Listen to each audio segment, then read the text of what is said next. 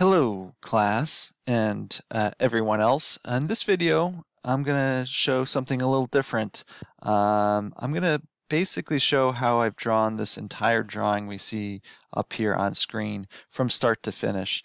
Usually I break down my videos into small tasks, so if you need to know how to draw some wood, you can look at it easily. If you know how to draw some stones, some trees, whatever the case might be, you can watch those videos individually. But that doesn't get to the larger questions, the bigger whole of the building and how you compose an image. And so I figured I'd take some time and show that in today's drawing.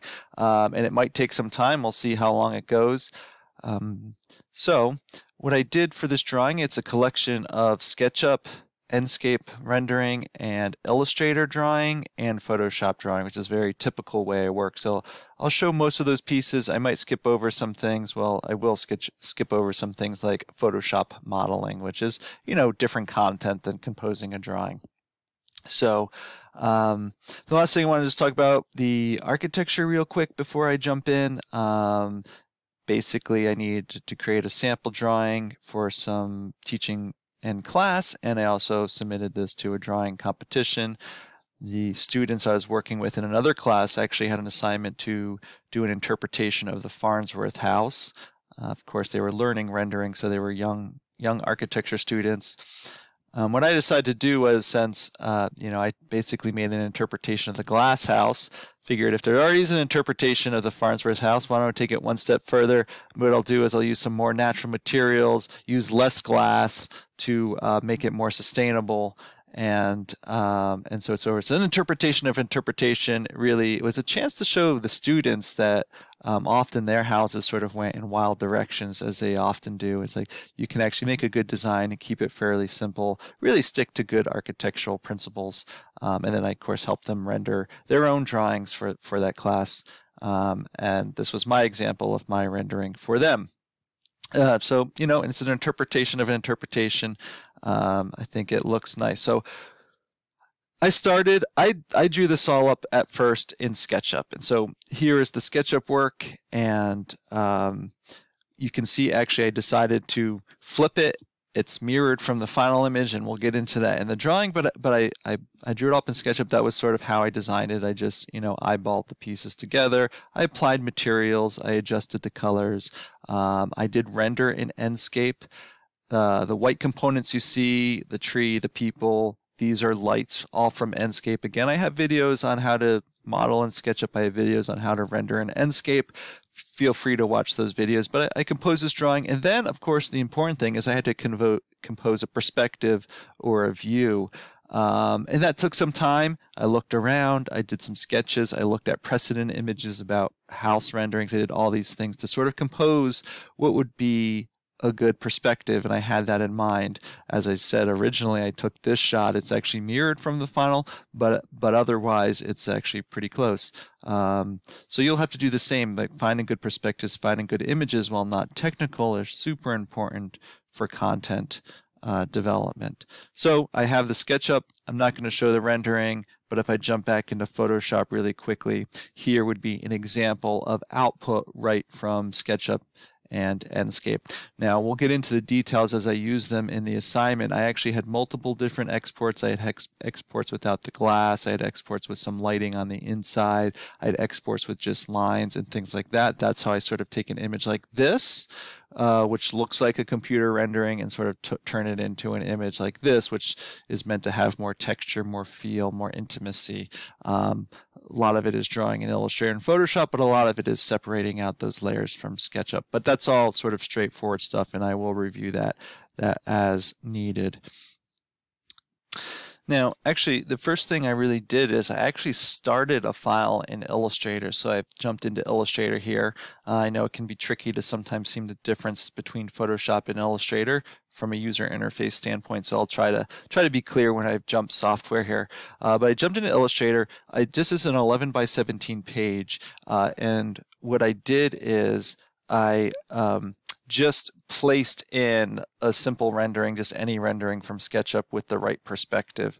So I'll have to go and do that now. So to create a new layer, there you go, layer there, file, place, and what I did is I have a bunch of folders, you know, if I have a SketchUp output folder. And for this is I'm just creating a base right now, so really it doesn't much matter. In fact, I might just take my original SketchUp lines only and place that into here. So, because I'll be doing a lot of drawing over top, just to give me some sense of base. Now, I might not create the original image perfectly.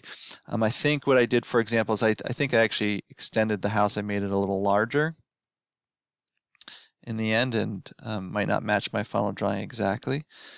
Maybe I even made all that white space just the 11 by 17, or got pretty close.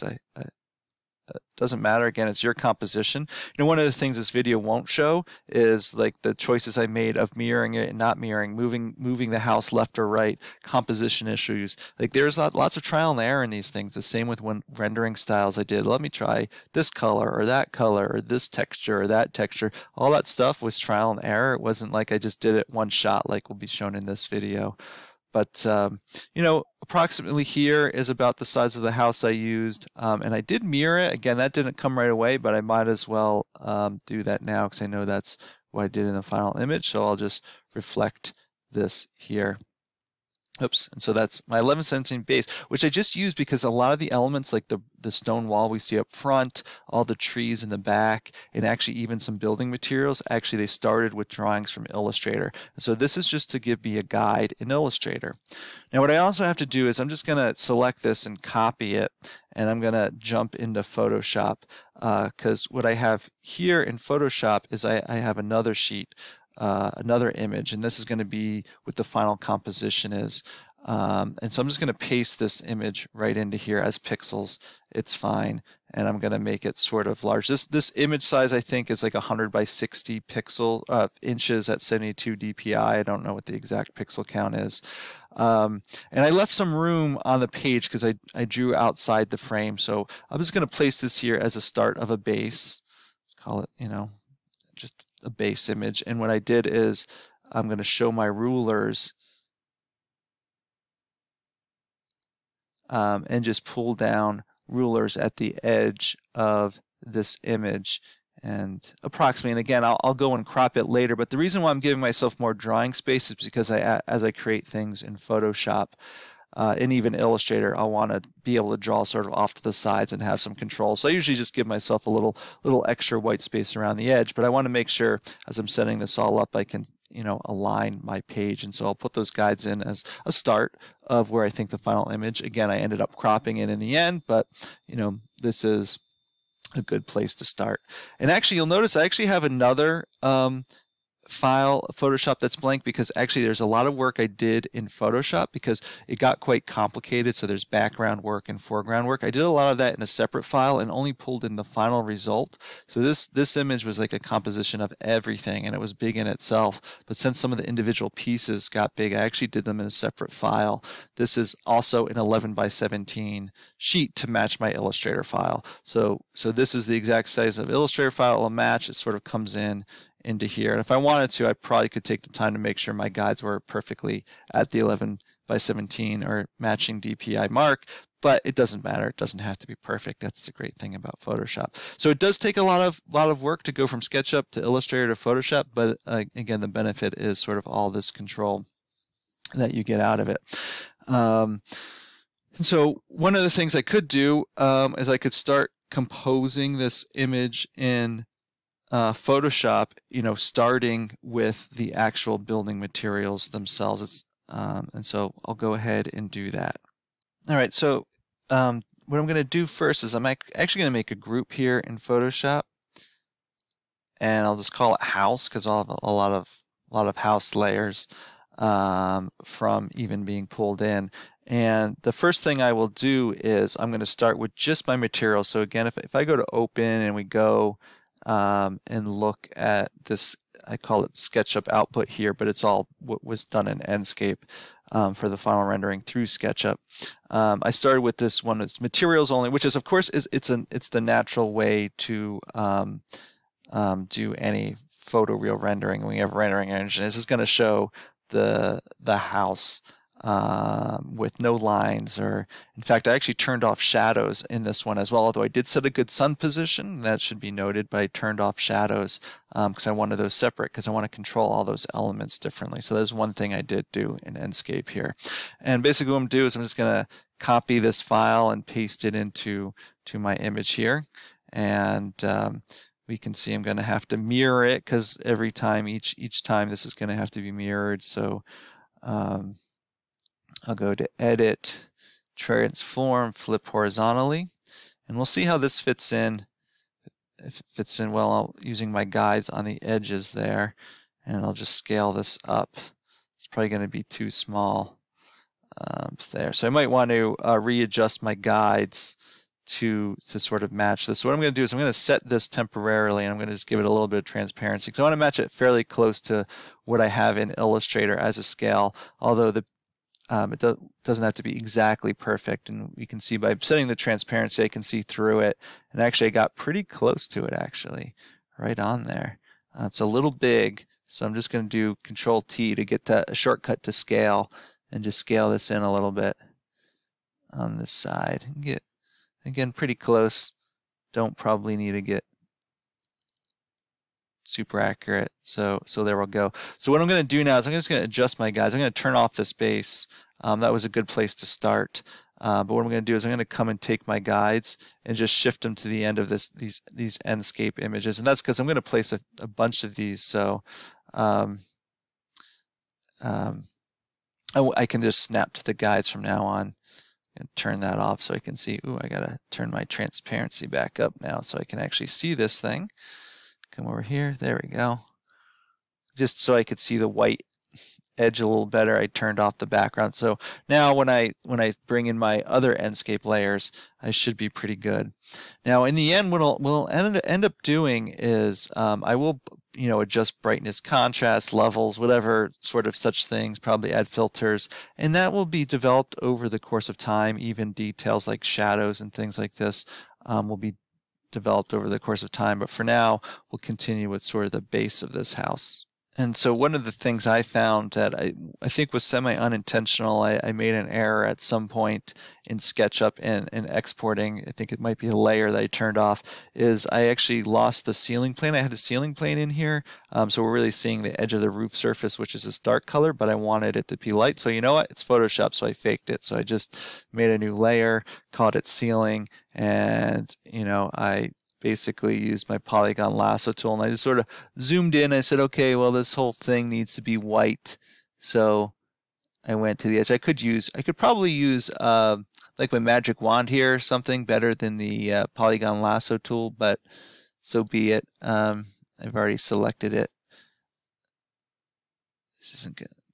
Over here, and there's some lighting conditions up on here that I end up probably losing a little bit of, but in the end, that's okay. I didn't like this dark image. I just sort of traced out that chimney from this wood stove. This is the chimney of the wood stove. Yeah, I had some fun with the materials. I got that bear, I think, from SketchUp Warehouse. I was trying to think, okay, well, there's this house. You're going to the woods. You might do some fishing. There's some fishing poles back there, some hunting, whatever. Sort of have some fun. Oops, you know what I just did? I have take away selection set. I need to do add selection set.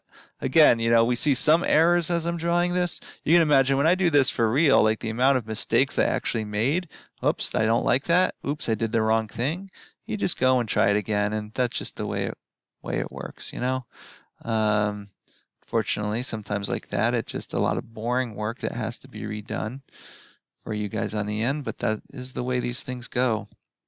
So there we go. I just selected that whole surface. I have a new layer, and I filled it white. So edit, fill, white, and again, I can always come back and adjust how strong it is sort of later on, but that's a good place to start.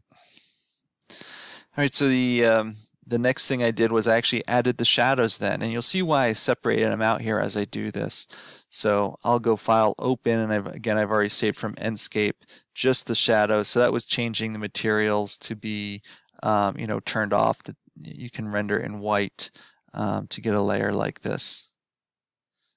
Where did I put that layer? That is the question.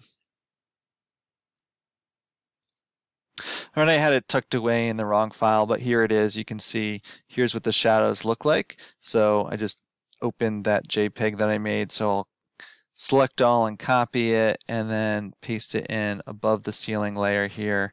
Now in this case, should be able to come in and scale it into place right there. And of course I have to mirror it. So I'm going to image,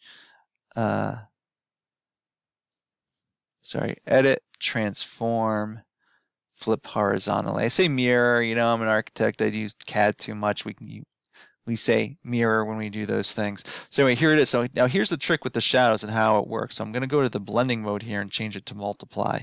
And oops, I had it. Did I mirror it already? Oops, sorry about that. There we go. That's the right way. There we go. Multiply. There we go. And I can see it. So if it's scaled correctly because I scaled it left to right, but if I just need to sort of adjust it into place, we can see it. What multiply does, it turns off all the white areas, so you can see right through it. And but the black areas still see as shaded, so it really works nicely. You know, so if I zoom back out, just to, you know, if I turn off that shadow layer, there's what it looks like off, and there's what it looks like on. You can see it sort of added some shadows. Now I could have just rendered it like this, but the reason why I've done this is because I'm going to control this layer, and actually I always like a little trick of actually changing the shadow colors ever so slightly. I could change the strength of them and even the color. So what I'm going to do is I'm going to go and add an adjustment to this. And you could do it straight up under the image, or you can do it in the layers. In this case, I think I'll do it in the adjustments in the layer. So I'll come here, I'll open my adjustments, and I'll do hue saturation. And one of the things I want to do is I only want to adjust this layer. So I'm going to hit this little button here. So this adjustment only affects this layer too, which I should rename shadows. And again, I'm going to hit colorize, because what I need to do is, oops, just click there. So you can see when I hit colorize, it starts to change the color of that. And I actually want to make it sort of blues, because you make it blues, it sort of, shadows feel blue when there's lots of yellow light, which we know is true from the sun, and also the image that I'm working with has a very yellow glow to it. So I really only changed the color slightly. Again, I used these numbers. I experimented with that, but there we go. That's what I used, and then I apply it there. So a reason for separating the shadows is basically so I can turn them from pure black like this. Oh, it's sort of boring. That's what everyone does, to blue, which ultimately will go and enhance against the yellows that will be in this image. So let me go ahead and change this layer name to shadows so I don't forget that. All right. Okay, and then what I did for this drawing is I actually added the lines of the house to this because I wanted to make it feel like a drawing, so why not have some lines? And what I ended up using for this project, I actually ended up using the SketchUp lines originally, I believe. So I have that all the way here. So I'm just going to take that base that I had started with, move this in here. I might have to redo the scale because I didn't get it perfect and I forgot I did use it. I also get rid of these gray zones, which I don't need, so I'm just going to select that area here and just delete that off the page. Select the area on the other side that has some gray in it, delete it off the page. And just like shadows, what I'm going to do is I'm going to turn the blending mode to multiply so that we turns all the white off and we just get the black lines. Now we can see I am going to have to sort of readjust it and put it into place here. And probably rescale it a little bit because now I do need it to be perfect for this step. And what I did in the real world is I actually tried to use just Enscape lines, and I didn't like the Enscape lines as much. So they were kind of thicker and not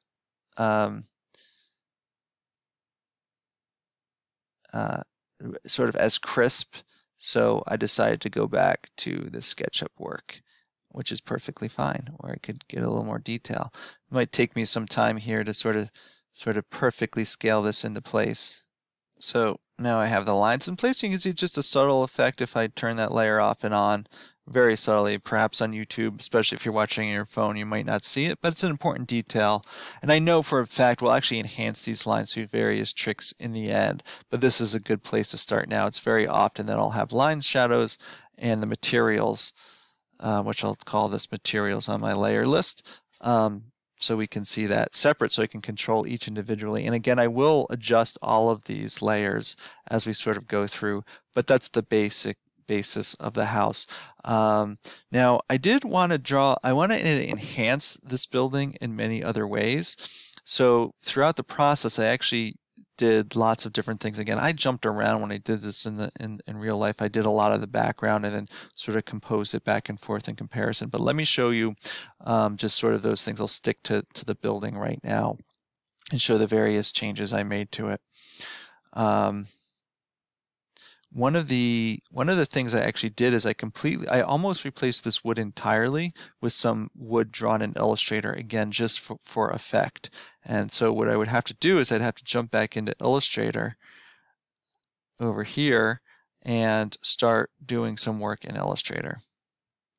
Now for a few of these Illustrator steps, I'm going to cheat a little bit, otherwise it would take very much time to do. But what I've done is I actually have built a lot of different materials like wood, stone, trees, leaves, all these things as separate Illustrator files. I keep them off to the side, and then when I need to use them, I just copy, paste them into the image I need to use, slide them into graphic style like this. So slide that up there, delete it out, and then what I can do is when I go and make a new layer in Illustrator, I can just draw out that basic shape that I need, and I'll have the wood ready to go. Now I know there's a lot of holes here, and I will show you all the settings I have, but rather than create each setting step by step, you know, the nice thing about creating it this way is that there's a lot there, and I don't have it memorized, and so it was a trial and error when I made it.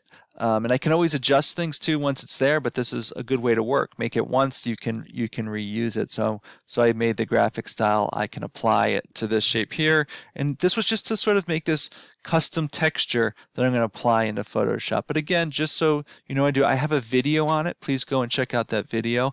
But it basically started with this light brown wood, or you can make it whatever color you want. That's perfectly solid. Then I sort of darkened up the color a bit, and I applied these effects to it. So I did a scribble here, so we can see the settings if you want to see. I should, if I toggle on and off, you can see that's just the wood, sort of the subtle wood grain is what this is making. So that's scribble. I did stained glass. That breaks it up into making it look a little bit dotted like this, so you can see how it looks on the preview there. You can see the numbers if you want to copy them exactly. And then I did cutout on top of that. That just sort of breaks apart the stained glass lines and makes it into this shape as you see it there. And then I just did multiply and opacity to sort of fade it back. I essentially did the same thing with a very similar color, but I changed the color slightly. So these settings are pretty similar to that. That just gives me some dark grain spots and some light grain spots. Those are overall knottiness of it. I shouldn't maybe use the word grain per se, because actually the grain itself, these sort of harder dark lines, that was actually using this darker color here, and the only thing here is the scribbles themselves. They're set pretty skinny. That's the difference here, to sort of really get the grain definition of that wood, and that's what I did here. So that's actually how I started this. We can see it sticking out over the edges. That's because of scribble I had going over the edges just to make sure it got far enough away. And I can crop all that up in Photoshop. It's just to get a basic texture. In fact, I didn't even have to make it, arguably, I think I did draw it this way, but I could have made the rectangle as big as I want, just to make sure it fits, because I'm going to have to scale it into Photoshop anyway and trim away what I don't need. But I can just copy this object, do Control-C to copy, come over to my Photoshop. Now I'm essentially enhancing my materials, so I'm going to put it right above my material layer. I want it to be under the shadows because I want it to affect my shadow. So I'll do Control-V for paste, say OK. We can see it sort of comes in, usually always small like this. And again, I can make it bigger than I need for now, because I know I'm going to have to trim some stuff away anyway. So I'll set it up like this. and I'll just come in this case I will use my polygon lasso tool. Let me change the layer name to siding. I'll come in and I'll just select the area that I want it to be in, which is, following this area here. One downside of the polygon lasso tool, it can be a bit slow sometimes. Again, I'm going to select the area I want it to be in, and then I will inverse the selection to delete the part I don't want. So select inverse is up here, Control-Shift-I, and then I'll just hit delete, and there we go. Now, so there we go. One of the things you'll notice is actually I changed the colors quite a bit on it from the original Illustrator material, but that's the great thing about Photoshop. So I'll just adjust those colors here. And actually the other thing too is I want to see some of the original wood behind it. So let's give it a little bit of opacity. We'll put the opacity down a little, probably around 75, give or take, just so we can see a little bit of this. Now, in this case, when I made this adjustment, again, I know I'm going to not do it in the layers. I could do it through layer ones, but I often like to work over here just so I don't get too many layers. I know I just sort of want to match a good color. Certainly this is way too saturated, so I'm going to turn the saturation way down, and I think it's too dark, so too light, so I'll turn the saturation up. And I basically just change these things again, since if I do it this way, there's no way to reference what I had done before, but you get whatever color you want it to look like. In fact, maybe I'll actually bring the color a little bit more towards red as well. So somewhere around there is probably pretty good, so we'll say OK. We'll get that set. And actually, if I want to make some changes here, it matches pretty well. I think I probably made the change in here when I did it last time. What I did is I probably just took this area and I copied it. I'll select this area and copy it over. It's obviously way more than it needs to be. So I'll make sure it stands outside of this, and I probably just did like Control-T and shrunk it down to make it look like it's skinnier. I'll hold Shift on the keyboard. Verticals in perspective hold vertically, but I'm going to want the texture to look a little more dense because it's at an angle. So, I just gave it a good guess like that. And then again, what I did in this area is I'll do it slightly differently. I'll trim out, trim out the parts that I don't want. Zooming in just so I can see the edge of this material here.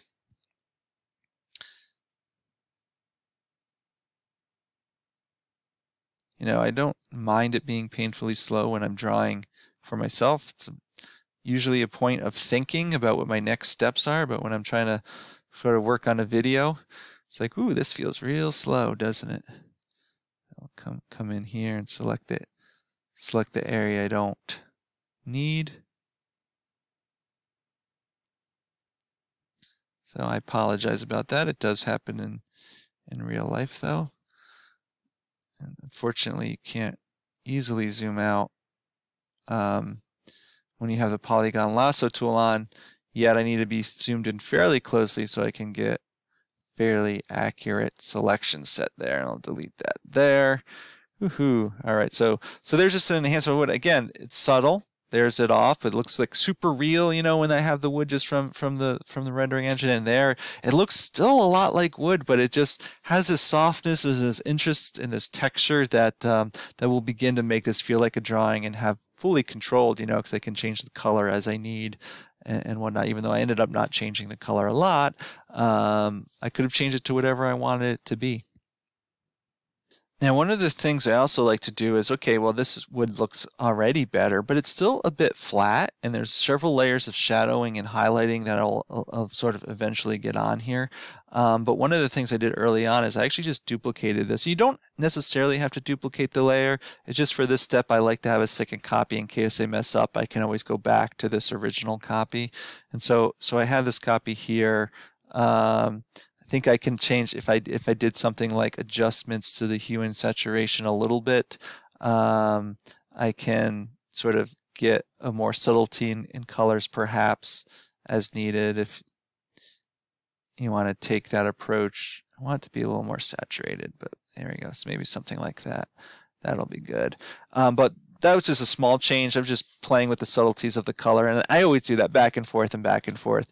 But what we really want to look at is using color dodge and burn and things like that to sort of just provide an extra depth of shadows.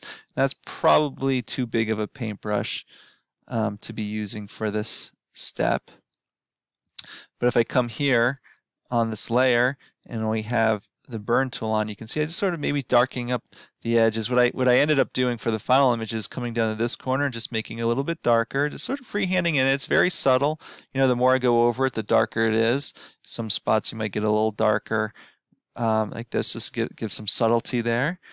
So that's the burn tool. And then if I go to something like the dodge tool, again, that paintbrush seems a little big. It's no perfect answer. I sort of did the opposite corner up in here.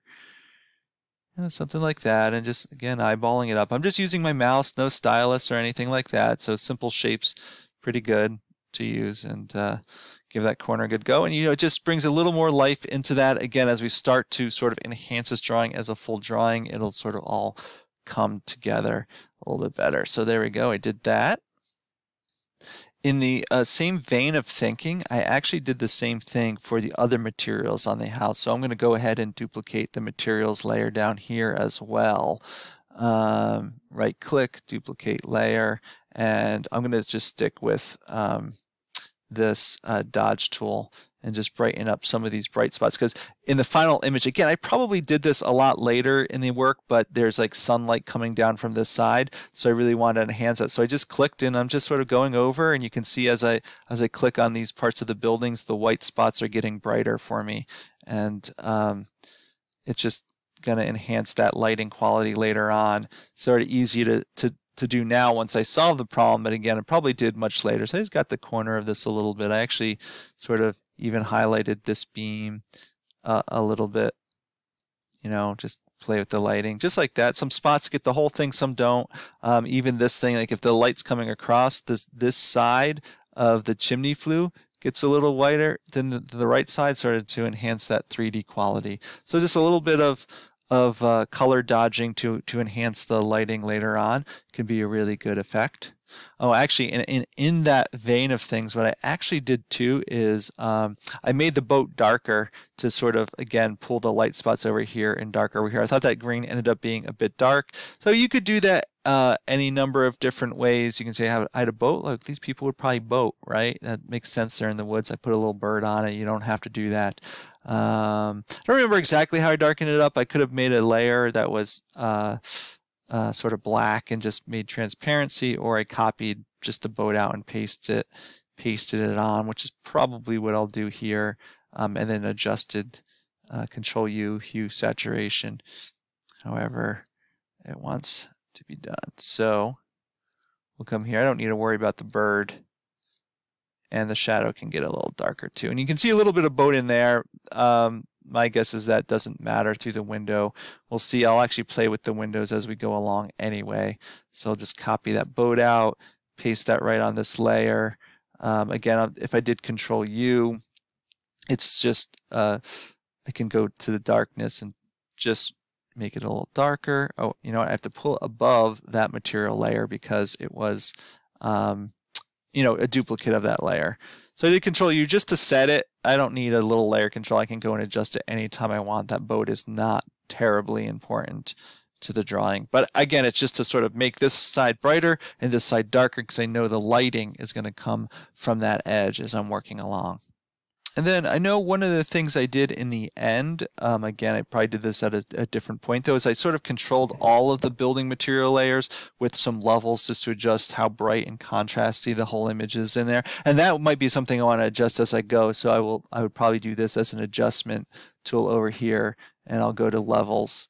And I just made some minor adjustments. I just took that up a little bit, and you can see here I'm just going to apply it so it just goes to all of these layers down here, just to subtle adjustments. I'm clicking it on and off. If you can see that there, you just sit and you try different things until you get it just set right, and that's what it takes. That's what Photoshop is good for, making sort of adjustments like that.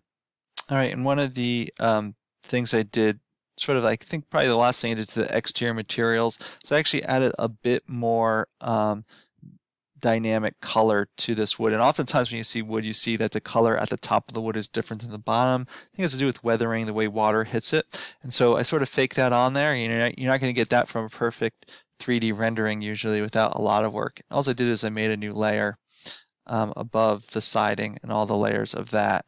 And actually what I'll do is I'll just control click on this layer to click these things and put them in the selection set.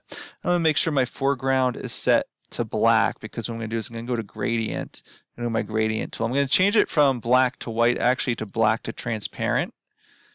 Right? And I'm just going to come down and draw a line down through. Oops, I have radial set. That was from a different project. Let me go back to regular linear gradient. So I'll do that. Now that dark in the top, I don't want it to be darkened. What I actually want to do is I want to go to my blending mode and say saturation. So what I've done is the black has no saturation in it. So I've taken all the saturated color out of the top and put it more towards the browns, towards the bottom, because that's oftentimes how wood pattern goes. And actually I'm going to adjust the transparency a little bit. About 85 probably, just to give a little color in that top zone there.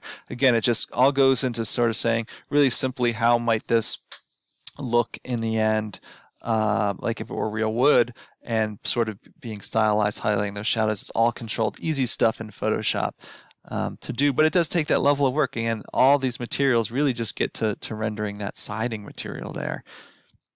So actually I think I did one more thing to the materials. So I made another highlighting of the wood area. I actually did this above the controlling of all the colors. You could probably do it below, it doesn't really matter, but I'm just going to call it highlighting, something like that. And I'm going to set my color to sort of a orangey brownish color. You can always play with this, maybe something like that. Keep my background color as white in this case. I'm going to control click on my siding again, because this is really the highlighting I'm doing. I'm going to go back to gradient, and in this case I will go to circular and sort of put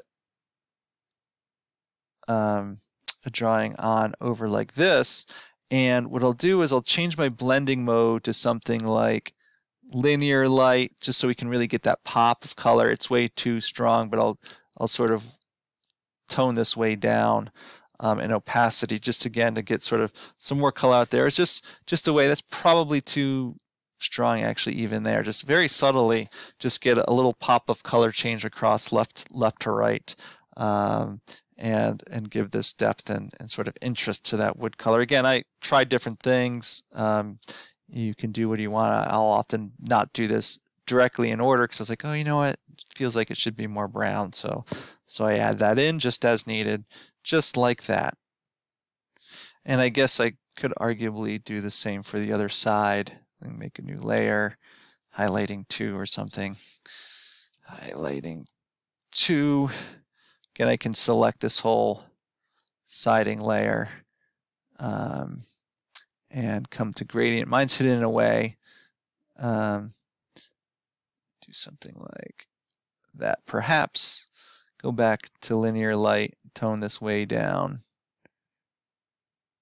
Maybe even tone down more than the other one. Even if it spreads over here, I think that's fine too. Or if you don't like it, just come through and delete the part that sort of bled onto the other wall right away. And so again, it's just sort of subtlety of colors, darks, browns, saturated, desaturated. You got all these things sort of going on, as wood really would have in real life. It doesn't take long to fake it in Photoshop. Once I sort of finished the exterior stuff, I did some things to the interior, various things. One of the things I did is I added the glow of this little wood stove to assume it was like in a fire. And I think I did this above the line layer. So I'm going to go to lines, make a new layer above this, call it fire. And I think the way I did it is I basically came over and drew a circle or an oval right around here. I'm going to press Alt on my keyboard to draw from the center. I did some shape like that, and then I feathered it. I don't know how many pixels I made it, so I might have to do it a couple times. So if I go feather, I'm going to try 100 and see what happens. And then I'll select like a very light yellow, orangey color, like way up, pretty bright up here. and edit fill that with the feather. Select that to foreground color. And you can see sort of glows. It might be a little bit bigger than I want, but I could always scale it as need to, and it's probably a bit bright too, so I'll tone it down. And if I were smart, I might use layer mask to get rid of it, because it shouldn't glow on the exterior frames. I should mask those layers out. That way, if I want to change the color or change the scaling later on, I could do that without affecting it. But the quicker way, more straightforward way to do it now that I have an answer is just to come and just use like polygon lasso, or even rectangle might work because it's pretty straight, and just sort of delete some of this framework out, select it, and delete the glow away from there, and do it the same on this one, the vertical, and even arguably this lower one needs it. So that way it looks like it's just on the inside as it is. And I did some pretty subtle things here. I actually made some more fire highlighting. I don't like to draw a lot with my mouse, but I did just sort of take probably pretty close to pure white color, and I took a paintbrush, and fairly small, I don't know what the right size is, and I did things like sort of paint the underside, like make these shoes, these boots above the fire would sort of have a bright spot on them, and of course we want to turn this way down in transparency, but just to give it a bit bright spot, like, oh, these are reflecting light. And you might think of other surfaces as well, like, oh, there's some light being reflected, so I'll just paint a little white, make it transparent, and it can do a bit of enhancing. Very similar to how I sort of brighten these spots up, but I just did it with a different technique. I just painted them on in this case. Now, one of the things that I also wanted to do is I wanted to make the outside look a little more realistic, but the people and the objects and the inside, I wanted to fade those back even more to sort of bring, this was about the architecture, so sort of bring your attention more to the architecture.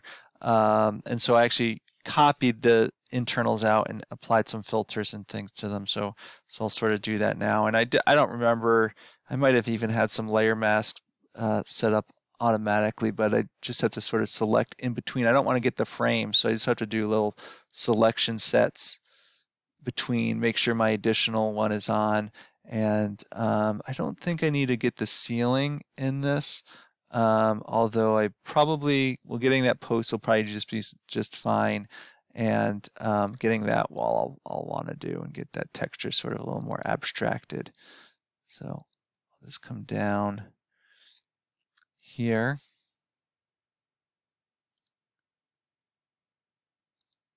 and then get down in here, and I could zoom in a little bit to probably get a little more accurate. Accuracy would take me a little longer to do. I can see I didn't even do a great job up there. I can come back and correct it a little bit, but I'm also going to be putting some filters on this, so exact precision is also not going to be necessarily needed. I think in this case I'll just come way over to here and get that in there. So I've selected the areas. I have to go all the way down to my base material layer, which is down here, and copy that. And I'm going to come up and actually put this underneath the fire. I'm going to put it above lines in between fire, just paste it right in. The reason for that is I want the fire to still be sitting on top of it. Now, I don't remember, I was going to call this interior. I don't remember what filters I used exactly, but I went to filter gallery. Oftentimes I'll use noise, which is probably the last time I did that was needed. I'm going to try, I wonder if no, that's way too intense. Let me think. I didn't want to take too much time experimenting, so I just went ahead and just tried some things. And I probably used something like Paint Daubs to start with. So we can see here's the settings I did. It sort of softens a lot, and actually just also applied on top of it dark strokes to sort of get some of these edges. It's not exactly what I used. I might have used some angle strokes as well to highlight it. Perhaps I didn't use dark strokes. It doesn't matter in the end. It's whatever you sort of like it to be. We'll say OK, and we can sort of see we start to sort of abstract that a little bit. Actually, it becomes very bright now, so I know exactly what I did was I actually made a new layer on top of this. I'm just going to say interior darker. I could have well, I don't know. Yeah, why don't I do this? I'm going to do it a different way. I don't know what I did. I'm going to delete that layer. I apologize. I'll just come in here, and why don't I try, I think I'm going to use an adjustment layer. We'll go to levels over the whole thing, and I'll just put this on just for the interior, and we'll just make it a bit darker. Let's see. There we go. Make it darker as needed. I'm going to ultimately probably have to cut out the stuff back in that image as well, and we'll get there. I probably should have done that already, but I didn't. So it's a bit dark now. There you go. Somewhere around those settings might look pretty good. And actually, I'm also realizing at this point, I do want the shadows to be on in here. I'm sort of losing those. So I have to take the lines in the shadow layer and move them above that layer to start getting those shadows. That also helps it start. So it's making it darker, and it sort of brings out the fire again. And so we can see it sort of starts to abstract this. Again, use whatever abstractions you want, but that's basically how I came up to that conclusion. Now I know in the future I'm going to want to see straight through this, and since I made that one layer of interior darker, I can really get a sense of where that is. So I'm going to go ahead and just delete those. Now there are several layers here, so I'm going to have to delete it out of all the layers, so when I put my background image I can see straight through it. But I'm going to use my magic wand tool. I think I'll have sample all layers, and I'll have continuous off, I think, in this case. And so if I select that one color, it's going to be pretty much the same color, so it picks it up well. I could change the tolerance, but we can see get some other areas I don't need in that. We'll see how it goes. Sometimes I have to change the numbers. One thing I'm going to do is I'm just going to delete those parts I know, like I can just do negative selection set to get rid of that. Anything on the ceiling I sort of want to keep. I can go to sort of my polygon lasso with the negative selection set as well. And anything that is over on this side, I know I don't want to delete because it's just going to be in this area here. There's probably some stuff down here that I'll get covered up with landscaping, so I'm not too worried about that. But if I go to this interior layer that I created and hit delete, it should turn white. And if we're good, pretty much the only thing we expect it to turn white turns white. I think we're pretty good there. And we're going to have to go to this other material that have a layer there and a layer there, and we can see sort of it all goes back to white. Now it looks like maybe there was some, I should have deselected around her. Let me undo that one step here, and I can keep it. I might have deleted a little too much on some other layers, but as long as this layer has it, so what I'll do is I'll make sure that this person here is deselected all the way. And I could go back a few more steps and taken her out, but I don't think it matters too much. You can come in and repaint, but when you zoom out, you don't see much of a difference, and that's sort of key. So when I add the background, I'll see right through that as the color that I need it to be. And then I think the last thing I'll just do is, I think I'll just go and make this interior a little darker, which is nice that I kept this adjustment in the layers, because we'll want to fade this back, and I can go and adjust it anytime, but something like that might look good. Whatever you like, that's all that works. So with that is sort of the house stuff is sort of generally finished. Now it's not completely finished, but I need to do some landscaping, so I'll move on to that because I had tree shadows on top of the building, but I don't have trees in yet. I actually added some reflections of trees and leaves into the window glass, but I don't have that yet, so I can't do those glass reflections, of course, as you see through the background. We need to do that as well. So that's what we'll start working on now. Now, as I go to start to do the landscaping and other elements, I do want to sort of reiterate, when I did this, I did the foreground, which had some grass and a stone wall, the midground, the building, some trees in the midground, foreground, and then the background trees. I did those like back and forth, like I would add layers, make adjustments back and forth and back and forth. I didn't sort of do them in this order, but I'll start with just sort of doing the very foreground now, which had this grass hill. And actually, I've opened up a photograph. As I was doing this project, I was like really struggling to get this grass. In all honesty, I tried different things, and I was actually walking around my canvas like, oh wait, here's a grass hill. Let me go and grab this and see what I could do. And so I don't remember exactly what part I grabbed now, but I had this. I see a little hill here, so maybe I'll start by sort of copying this little ridge here and creating this little ridge in my drawing, and I'll select that and I'll copy it. And again, go walking around taking photographs. I have photographs of grass, sky, things that I might use in images. If not, you can maybe find something on Google. And I'll just come in here and I'll actually make a new, I'm going to come down, actually, I guess it's in the foreground, so I can come up to above house. I'm going to make a new folder here, call it grass, because I'm going to do a few steps to it. So I'll paste this in. And again, it became kind of sketchy, so the fact that it's small doesn't much matter. And I can paste it down below my edge. Again, it doesn't matter that I might scale it proportionally even. We'll see how it goes. I might need to scale it proportionally. I know if this is my main image, at least the start, I know it was pretty low on one side. I don't know, I might have even rotated it. Or you know what I probably did? Let's see, what did I do? Probably, let's put this back into proportion and move that down there. That's looking good. Actually, that's not too bad. That might have been pretty close to what I did. You know what? I'm going to set this for now, and I can always come back and adjust it. There's definitely things that I did to it, but I think the other thing I need to do sort of simultaneously, I have to work on the stone wall a little bit.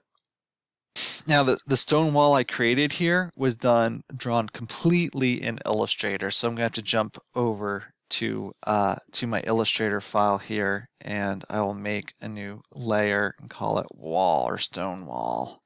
Now I had lots of sub layers for this, and I'll walk you through most of these steps, but again, I have done a stone texture before, so we'll start there. I'll start with the base texture, so I'm going to just make a sub layer here, call it stones, and I'm going to go quickly grab my standard stone. So I went ahead and just pasted in a sample stone wall that I made previously. I'll show a link in the description of how to make this specifically, because again, it's like the wood siding I already have pre-built. I use stone all the time. But if I were to select this, and I made it a graphic style as well, so it comes in as a graphic style. When I go to appearance, you can see there's actually a lot of layers here. Just again, to quickly review, I have a base layer that's just a standard gray. There's nothing to it. In this case, I think I brought in a stone texture even, and just made it very opaque just to give it a little bit of texture. Here I have a gray. We can see I have stained glass sponge and craquelure, and I've multiplied it. That's just add texture. Like I often use stained glass and then some other filters beyond that to give this broad texture to things. It's a very common technique we have. So we have it here at 50%. We can see it basically have a very same set. I have stained glass again. I've used a different filter. And I changed the opacity is a little bit darker to give a bunch of effects. And we'll look at, I can turn these on and off to look at each individual layer. And again, I did it a third time, right? Stained glass, different filters to give it a different set of texture to really create just richness of what looks like stone texture there. And then again, not sure. Film grain, I think, just gives it, so all the stained glass gives it a big set of texture, the film grain gives it the little set of texture there, and on there again with different settings. So if we look at this sort of one by one, I'm going to do this really quick. I'm just going to pause the video for a second.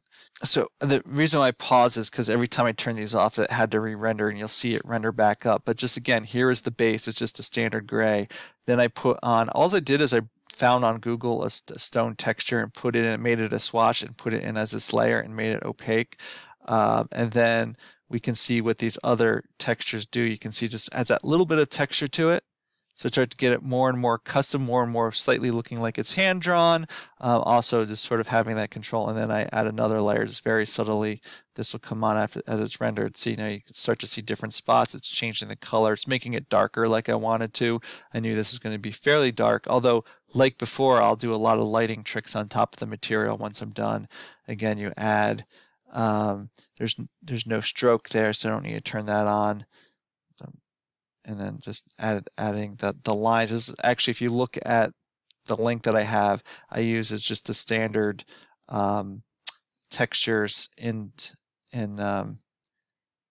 right from Illustrator to get these stonework joint-like looks. And I did it at different scales to get this really big texture thing here. Again, there's a whole video I'll point you towards how to do that. But once it's a graphic style and once it's in there, I can delete it and then I can draw the shape that I really need to. Now I'll use layers in Photoshop to have control. So what I really need to do is a pretty straight line. So I'm just going to draw a big rectangle across my page here. And it's going to fill in with this top layer. And I actually had it come up because I'm set down this null, so this stone wall is in front of us, so it comes up the building edge just a little bit. I pretty much came up underneath that bottom framing element, somewhere around there, and I set it here. I should probably move my layers around because in theory, I just drew that on the wrong layer. That's why. Okay, see, like I said, I make mistakes. Let me lock that layer that's called wood and put that on the stone layer here. So once I have the box drawn and I have the graphic style already pasted in, I'll click it and it'll take a second to render here. We'll see, and then I'll have this big stone wall. Again, in Photoshop, I'll have the grass null in front of this stone wall. So for now, it can just be bigger than it needs to be. I just need to make sure that top edge is set where I want to go. Ooh, there we go. There we go. And again, some of this extra edging, I can delete that in Photoshop as needed, all this extra stuff, just like I had to delete some of that stuff in Wood. That's the nice thing about working between Illustrator and Photoshop. You can get some of these great textures that look really good, but it's often easier because when you have to do perspective and things, you have to make them bigger, and you just you delete it in Photoshop, make final adjustments there. Now, before I bring this into Photoshop, I know what I ended up doing, again, through trial and error, is I added a little bit more shadow texture in Illustrator. I did lighting work in Photoshop as well, which I'll get to in a moment or two when I get there. But I made a new layer and called it like shadows for the stone here. And what I did is I basically just drew out that same shape. I'm going to put a heading, a sort of top course on this as well. And I filled it black like this, and I went to Effects, Stylize Scribble, and I think I used pretty thin scribble.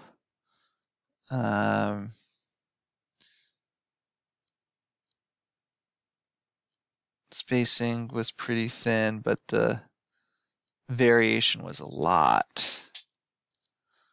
Something like this. And then I feathered it. Effects, Stylize Feather, and gave it like about 35% feather. You can see it makes it very subtle there. And if I turn off the layer, oops, let me grab this thing here. There you go. Turn off the layer just to see subtlety to it. Let me pull this up to see what it looks like. I might have made the feather too big here. Let me try. I pull it up so I can see and go back to appearances and can come back to feather. Oh, it's because I did 3. I meant to do 0.35, not 3.5. Let's do preview. Let's move it up. That's still too big. Let's try yeah, I think I meant to do 0.03. I'll try 0.03. Not 3 inches, way off there. Yeah, so there we go. That's what I'm looking for. So you get these little shadow marks sort of going across. I can pull that back down to sort of the wall. See, it just adds a little bit of detail. Again, I think maybe I added some opacity, like 50% if I thought it was too strong, just to sort of subtly sort of tie that in. And then we have this. So what I can do is I can sort of select these. I can copy this Stonewall object. I can come over to my Photoshop file. Let me make a new group over here. Call it Stonewall. And paste these pixels in. That's just the one layer. That's okay. I can fix that as needed. Again, this is up in here. Let's paste that across. That's just those shadows. Come back to Illustrator. I could have actually added those shadows to the same. I could have added another fill and just done it right there. Then I wouldn't have had to copy it twice, but so be it. That's the way it is. I actually had it locked. That was the other reason why I didn't copy through, but it's okay. I can just add this layer. Now as I paste this layer in, come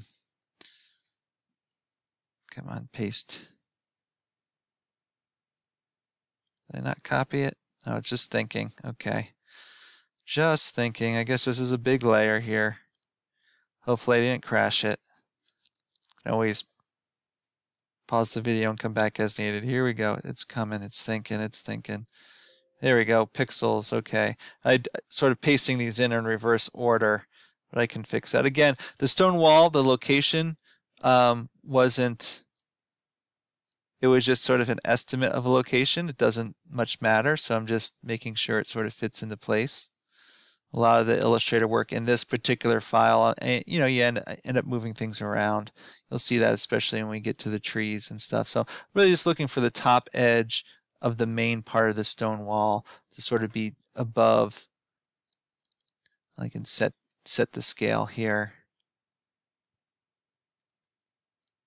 above that bottom frame line just a little bit, just like that, to block out that bottom edge. Again, what I really need to do here is I have to pull layer 4, which is that extra shadow layer above layer 5, and I'm going to drop both of these into my stone folder because it sort of came out there. Again, if it crosses over the sides, doesn't matter, but I do want to go to my layer 5 and clean up this extra work that came through from my settings that I need to do. And I can get a little bit of that stone because I am going to put a topper stone on this still. So I'll just delete that off to make a nice clean edge, sort of start to get that stone edge there. And then just like the house, what I did is I duplicated some of these layers. I'm going to call it stone wall or just stone so I know what it is. And this is some shadows. Here, what I did is I took the stone wall, I duplicated the layer just like before, and I can come in and start going to color dodge and color burn and sponge tool and all those things and just sort of add, you know, just sort of, oh, you know, there's some dark shadows here. Some of it was done after the trees might be on there, but even so, it's like I know there's some dark spots, there's maybe these stones stick out, but most importantly I need to sort of highlight, just as I highlighted this in brighter and more orangey, I'm going to need to do the same thing to this wall. So I could do it with other layers. I mean, I did it several ways for that, for these walls, or I can come down and use the sponge tool with my saturation mode set up there to sort of brighten it up a little bit. I can go to my dodge tool. Again, that's going to make it sort of brighter on this edge and darker on the other edge. The reason why I do like to sort of do it on a separate layer is, like, obviously this is appearing a bit too yellow right now, and so I could probably undo it. Probably should have done sponge after brightening, after doing dodge. So let me dodge this first over here a little bit more, and something like that. And I can fade it out. It doesn't have to be perfect. I think I'll burn, you know, this edge. Again, this is the darker side of the drawing, so a little more burning over on that edge works. I can try, you know, I might try to just make a new layer. I don't remember exactly what I did, but if I create a new layer, I do that same thing I did on the house where I came to sort of a brownish color, and I put a radial gradient over on the one side, go over here, something like that, and then I can do sort of like a linear light, boom, pop it, like saturate a bit. Of course, turn the opacity way down, but just sort of really brighten that edge, make it more saturated, and make it darker and less saturated over on that side, just like the rest of my drawing is going to be. Oops, I don't know what I did there. I just selected something. And again, you can go and adjust this as needed. And I could go back and forth again, right? So I'm going to come up back to my grass layer here, and I'm going to sort of work on the size that I want this to be. So what I'm going to do is I'm going to come and take this guy and bring him pretty close up to the top of the wall on one side. And in fact, probably, you know, this is actually not too bad. I feel like I trimmed down the edge. I mean, I liked it. Like, that's why I took the photograph, because I wanted this ridge. You know, I'm just going to go and use it. It's the easy thing to do. But if I wanted to sort of create this a different shape, I could have a different selection shape and make this hill as much as I wanted to. But I think, you know what, I'm gonna leave it like this and just see how it goes. Now, there were several things I did to this in this layer in the end. One of the things I did is I completely changed the color. And if I were smart, I'd do it through the adjustment tool so that I can always change it. Because I went sort of dramatic on it. And again, I did this back and forth. I actually made the grass really much more blue than it really is. Again, the same reason why I did the shadows is because all of this is going to become very yellow and orangey. And so setting off that subtle contrast between it really makes it look like this is in shade and shadow, and that this is really bright and lively. And so that was key. Again, did I do it without having the yellow there? No, at some level I did, but I know I did it now, so why don't I go ahead and start making that adjustment. So let me come up to my adjustments, just closed here, and go to hue saturation. Let me put it here. Let's see, I'm just thinking, I know I'm going to add more things to this. We can see I'm going to have to sort of set it to just the layer, so it's just the grass. So I might have to do it to the, I might have to do it a couple times. We'll see what happens. But I know, again, I made it pretty blue. And I took out a lot of the saturation. And you can see the dark, it was a sort of dark day when I took the photograph, so sort of brightness contrast probably works pretty well. But I pretty much set it like pretty, I took out a lot of saturation and made it pretty close to blue, somewhere around there. I can always change it as needed, but it was something like that. And then what I did is I sort of made a new layer on top, and because right now this edge is hard, and so what I did is I come in and I go to something like my clone stamp tool, and I come, if you don't have it set, you want your legacy brushes, so I'm going to click on legacy brushes. Mine are already loaded, so it's asking me to restore them, but you're going to have to do that. And when you do that, if you scroll down far enough, you can see you get a little grass tool. I use it all the time, so you can see mine's the, oh, hey, this is a recent brush you used. So I almost always have it set here. So there's a couple different grasses. So you select that.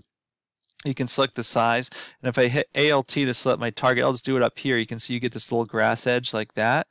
And what I'm going to do is I'll just zoom in to my edge here and do it right on the edge here, just so it doesn't become the straight wall, so it begins to have the texture of how grass might look. And you know what I did in this image? I really sort of went crazy. I mean, I did do some big ones sometimes. I sort of came way up, and you know, it's not maybe the best maintained wall. Mowing job. It's sort of in nature, so it's perfectly fine. Might need to reset your target every once in a while, so just press ALT and set it somewhere else and sort of paint in this grass edge. It's a great effect. Even I'm doing it against a stone wall that I rendered in Illustrator, but I do this all the time. If I have a building edge right up onto grass, I'll use this tool, so it really sets it down into the grass plane. It's a really, really great one, and I know I've shown it in many other videos if you've watched other ones, but it's such an important tool. So we'll go ahead and do that. And actually, you know what, another thing I'm going to do? I'm going to do the same thing I did to all the layers. I might even come in, I might select this guy here, and maybe I'll give him some shadowing, so I can go to like my color burn tool. Maybe I'll go to a fairly decent sized brush. We'll see what happens. I think like darkening up corners is always nice of a drawing, so I might just start to sort of darken that up over there. You know, maybe there's a little imperfections in this hill. Just paint them on just by making them slightly darker, just like that. And we start to get that edge there. I can even, if it maybe change my paintbrush size a little bit, I can have enhanced little lines in here just to make it a little less perfect, a little bit more like a drawing. It can really add to it. In fact, I'm gonna, again, to sort of darken up the edges. It's always nice to do, and so using this tool to just get this grass edge darker will help the eye focus towards the building later on. Need to sort of pull this out a little bit, I think, that way, like that. So, you know, there's no science to it. It's just some basic rules as you go along. Something like that. That's good. Now I'll end there. And you know, one of the things I think I did, you know what I did as well here? I also made a new layer. I said, hey, this is going to be like frosty morning thing, right? The fire's on and whatnot. So I made a new layer, did frost, and I think I probably made my foreground color white. And I'm not exactly sure what paintbrush I used, but I'm going to use some speckly, maybe chalk. Why not? Why don't I try chalk and see how it goes? Let's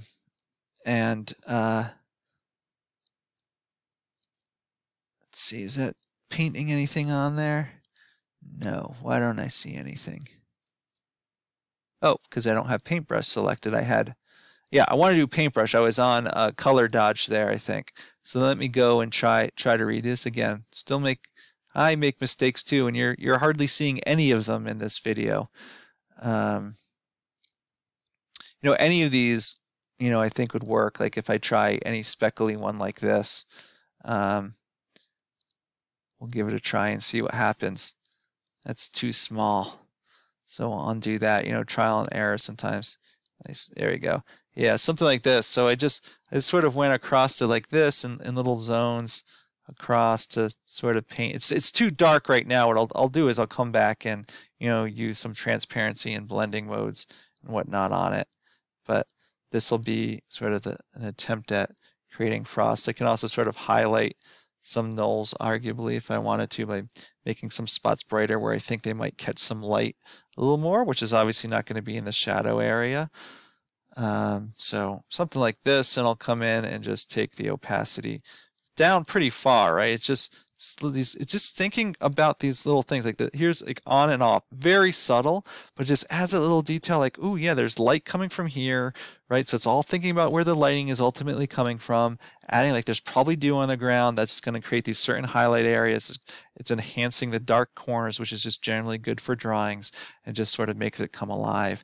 And those are those fun little things you can do in Photoshop to really make the drawing your own. And basically the next thing I think I'll do is finish off the stone wall by adding its topper. Again, I actually started probably in Illustrator, although, I like using Illustrator. I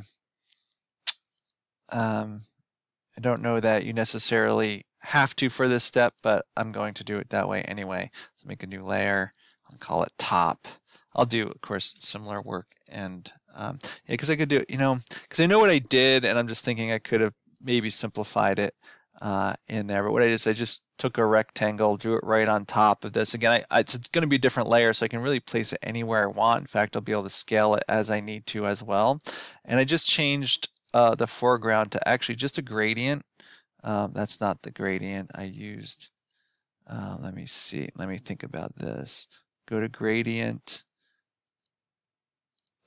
Actually, I had to go in and just see what the colors are I used just to save myself some time. And there we go. So you can see it's sort of a light brown, a darker greenish gray, and even a darker one. Just set across. Again, that's all about the lighting coming across. I could have probably set it all as gray and then just done the same sort of color dodge and burn tricks right in Illustrator. I didn't. Part of the reason is one thing I need to do to make this stone is I just added a little bit of texture to it. So I went to Effects. And I went to film grain, which is under artistic, I believe. Film grain, yep, film grain, and then set it to having some texture like that, and said okay, right? And I'll just copy this object in now and come over to my Photoshop file. Make sure I'm under my stone wall here. I can put it on top. I want to put it on top of everything, just paste it in, and again I can scale it as needed, can come off the page. In this case I might even scale A proportionally, just to get the thickness of that wall as I want it to be. I cut off the stone pretty much as tall as I want it, so I'm just going to put this edge just ever so slightly above that, sort of make it a little skinnier as needed. Set it like that. So that's my edge. And one of the things I'm going to add a couple more details to this. I'm going to add a shadow line for the edge, as if that edge is sticking over. That's really going to help a lot. So I'm going to call this edge shadow. And I will just set my color to black. And I will take a regular old paintbrush, not too thick. That's definitely way too thick. Something like that, and I'll hit the edge there, and I'll hold shift and put the edge there to add that shadow on. All I'll do is I'll turn down the transparency to where I think I should want it. You can see that edge of that stone wall starts to stick out a little bit. And the other thing I'm going to do is I'm going to actually this is actually my topper. Call it my topper or whatever you want to call it. I'm going to make a layer on top of this and call it joints. And all I'm going to do is I'm going to come in with a black color, and I'm going to make this pretty skinny here, like way skinny. I don't know what I use, but probably something super thin. I have it set to 4. I'm going to zoom in. I'm just going to just sort of semi-randomly strike a line straight down like that. So it's like that's a piece of stone and this is a piece of stone, and I'll come across every once in a while and sort of strike that line. I could copy that other line. If I hold shift, which I didn't do there for some reason, I can draw a straight line straight down, which is what I want to do, and just pick a couple spots to pull those across over as you're going along. You can think about the alignment a little bit if you want to, or just sort of take some guesses. Oops, I clicked shift a little too soon there. Just to add those little joint lines that are a bit strong now. So if you think they're strong, just change the opacity a little bit, pull them straight down to wherever you want. And that was basically how I made that stone wall for the drawing. Yeah, you know, actually, I'm gonna change the hue and saturation and brightness of this stone wall, I think, just a bit. So I'm gonna do this to the whole layer. So if I come up to this group and come up to adjustments and come to hue saturation, actually put it down there. That's fine. I'm just gonna drag it up, try to get it above that layer, and post it just so it hits this entire group. And I just want to just desaturate it all a bit. It just feels too saturated, and I might use some levels as well, maybe darken it just a bit, you know, just to pull it in wherever you want to go. And actually what I'm going to do is, because again, this is actually, if this isn't more in shadow, if I just try to bring it over towards, I don't know, the blue color tones, maybe pull it down more towards blue. You know, I'm just trying things. Actually, this is more towards cyan, sort of like that cyan-ish look, but it's very saturated, but still brighter over on this edge. But, you know, just pull it into that zone. Again, ultimately, when I go to do that yellow, I think that's the reason for that, for that work to be done there. So we'll do that there, and then we'll sort of get started on the trees and all the background. And actually, I think that's where I'll start, is I'll probably start way in the background here. Now, I know this background took a couple steps, and that's where I sort of jumped over to this other file to create this foliage, and I had a series of different things that I did. I could have done it in the same layer, but at this point I was like, oh, it's getting tough. Let me just focus on this background layer. So I jumped over and then made a new layer. And I actually started with a gradient where I went from sort of a rich orangey color, you know, maybe not quite that bright, to a sort of more pale orangey color. Somewhere around there, maybe a little more towards yellow, perhaps. Somewhere around there. We'll say okay. And I just did a gradient, linear gradient. So to change this from the one orange to the other orange color, go to linear, and I just drew a line straight down. And actually, I want it the other way around, so let me come back and draw it that way.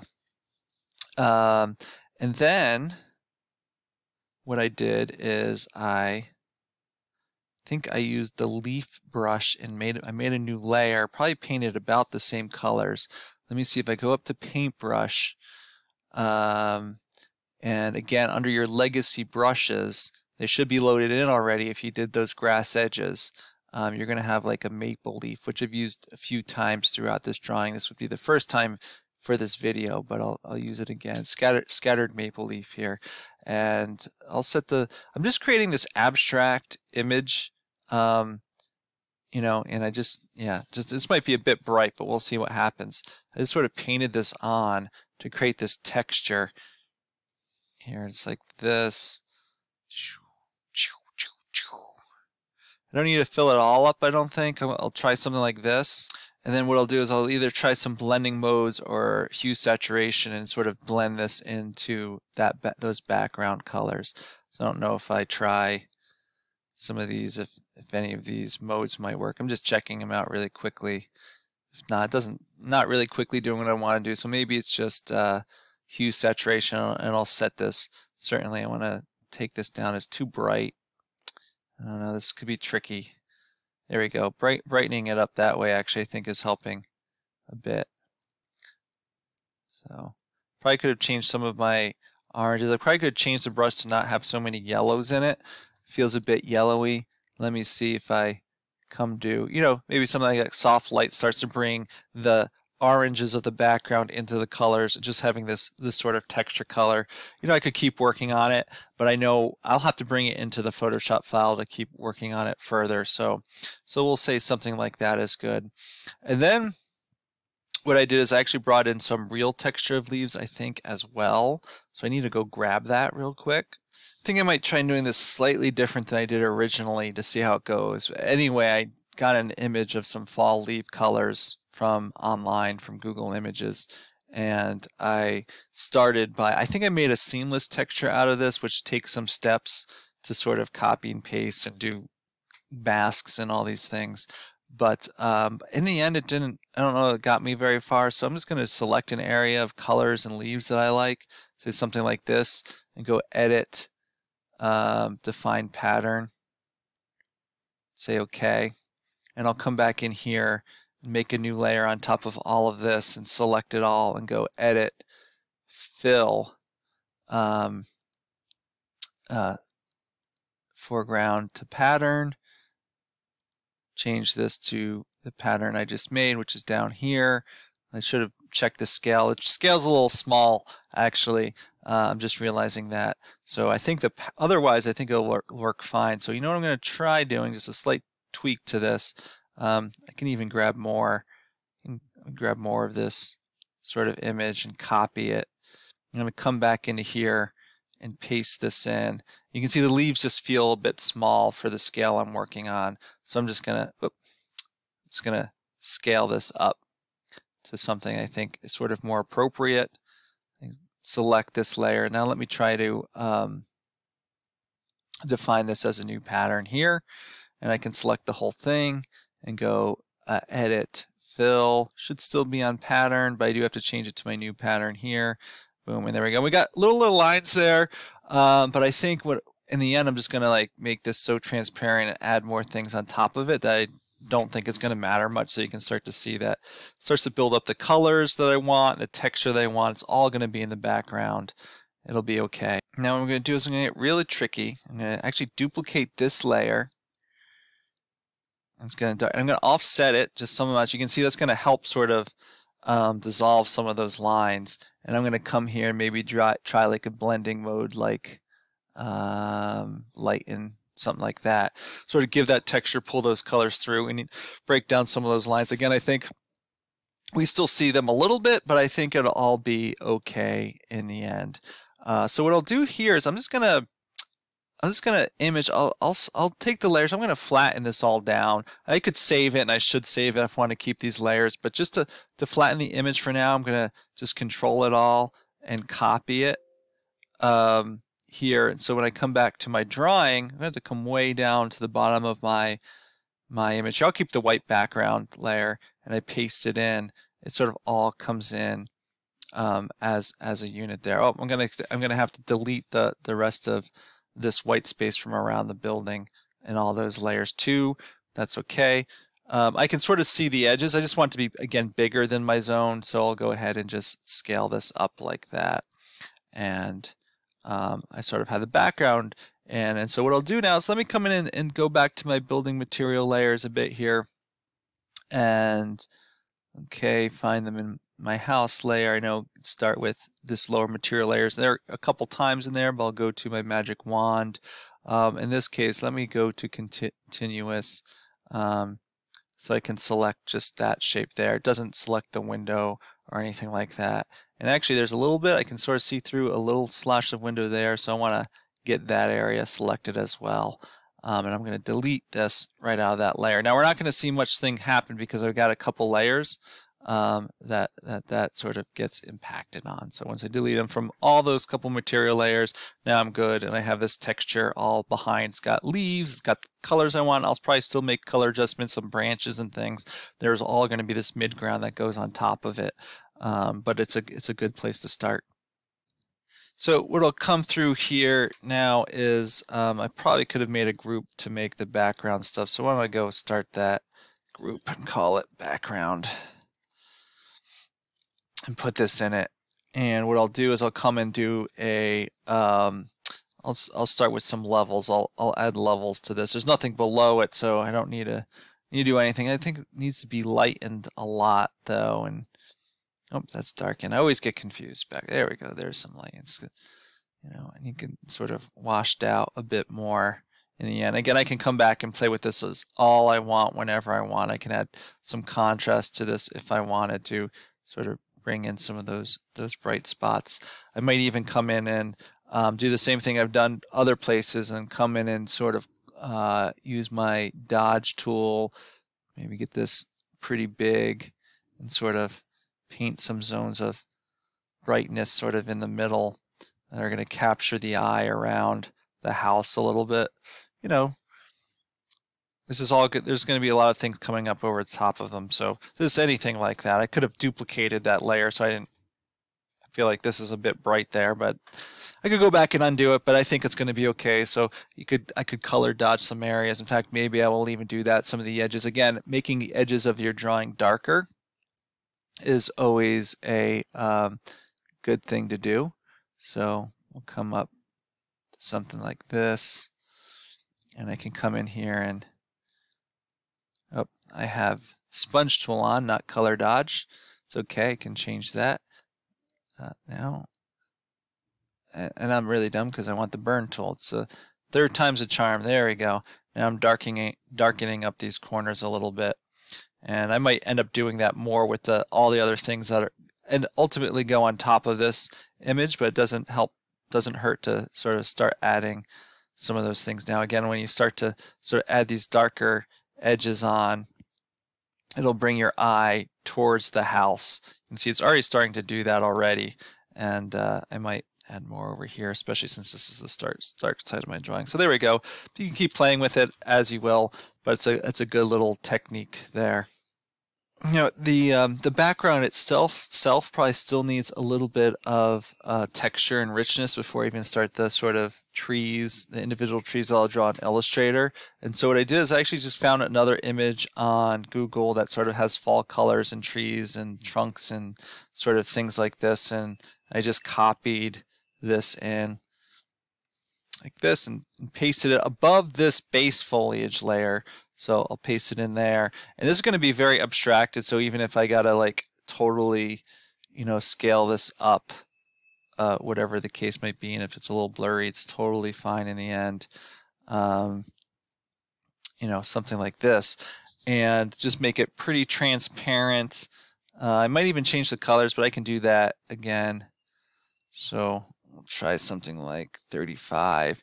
So it really sort of pulls it back in and starts to give it this look here. And actually what I did is I duplicated this layer as well. Whoops, not delete. Do not delete layer. I got to put it above that layer. That'll also help. Well, that's why it had that color. Well, I can always add its own duplicate layer. Okay. And applied some filters to it. So I'm going to go to Filter Gallery. Something to really make this abstract, like paint daubs, for example.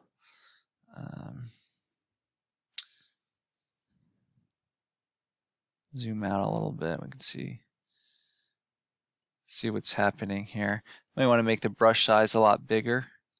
Let's see. So you can see how it softens it out and abstracts it a lot.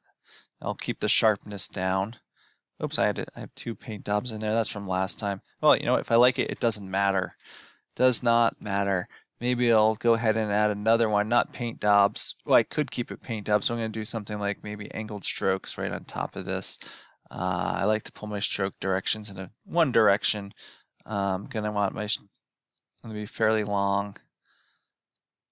Pull that straight over. You can see the preview here. You can change sharpness. Again, I probably spent a lot of time playing with all these settings, but partially in the interest of time, I'll just say, let's set that as okay. We'll say that's good enough, and Render sort of abstracts it a bit.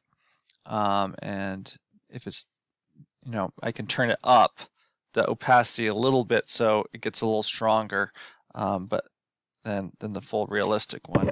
And I can go ahead and do this. I'm going to try pulling this up to the top there and see if it sort of makes it brighter, and it does, yeah. So that might be something that I want to do. And there we go. So I got some background trees sort of all set in from all that stuff, and that's probably good enough for the background. Some of these things might change. They might be partially enhanced as I go through, but I think we got a setting that sort of has this depth in it. Now we want to control the trees around the house.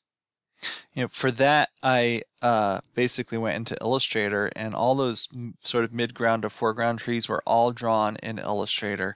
So I need to jump back over to my Illustrator file, and I'm just going to pause for a second, and I'm going to go grab, because the trunks of the trees are pretty complicated, so I have that already drawn, just like the stone in the wood, and I need to go get my sample. So again, I'm just focused on trunks right now, and I'll post a link to the video on how to do tree trunks and branches. It's complicated, and I'll show the quick pieces here, but it is basically what I did in that video. I tweaked the colors perhaps and tweaked some settings, as you can view really quickly, and then did some Photoshop work and other things, but that's what it is. So if I go into the appearance, you can actually see all the pieces that go into making this trunk, and if I turn them all off one by one, we'll be able to see the components of how this is made. It's all done with stroke, right? So I basically have a non-straight line. When I make the graphic style, I just draw a couple non-straight lines, and I can compose what I want to compose. So I have this here. I did warp and roughen and round corners a little bit, just to take a non-straight line and make it a bit more softer, but also random in that way. And then we can see I've got this layer here that's just a stroke. The fill is actually, let me show you what I did here. I did cloud render. I had a little glitch there. I'm back. So anyway, for this fill layer, I made a Photoshop layer. Just used the cloud render tool in Photoshop. So if I come over to Photoshop, I can show you what I did. See, I think it's actually in my Illustrator textures, somewhere here, right here. So basically, I just set my foreground color to be, this color, tannish color, and the background color to be this sort of gray color, and I just did filter render clouds, and then I saved that image. That's all I did, and I pulled that in and then made a swatch of that, so I could set the stroke to that swatch.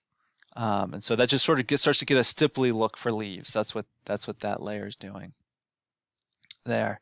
So come back in here. Then I just did a gradient on a stroke to add shading on one side. Again, it's going to be on this side because I know lighting's coming from that side that way. Then I added just this texture. So I basically just got a texture from Google of wood bark and made that a swatch and put that right in there. And then I did the highlighting side. So I did this, I did a gradient of this sort of warm orange yellow color, graded it out that way to sort of give this trunk is rounded in 3 dimensions there. And then I just did a little bit of highlighting again on that edge. We can see the subtle changes there, not much. And that's how you sort of make a rough trunk. Again, I'll put a link in the video to show a little more description on that. But you make the graphic style, and then you can come in and start just drawing the lines sort of as you think they should be drawn. And again, I have the advantage of having it drawn once, so I'm going to try to draw basically what I drew before. I know, and I did, when I drew them, I drew a bunch of them, and I didn't really, and I moved them around, I deleted some in the end, I did a whole bunch of things to it, but I can just draw some straight lines like this, just using the pen tool, and I can render them all at once, so I can just draw the line for now. Why don't I just set it to a color that I'll be able to see. Let's make them silly red for now. See what my stroke is set to 1. Okay. Good, yeah, so we can see I have a red line there. And I'll go ahead and make some others.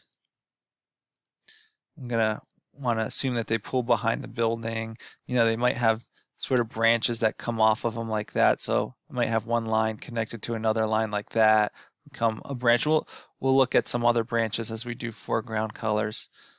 Something like that. Could hit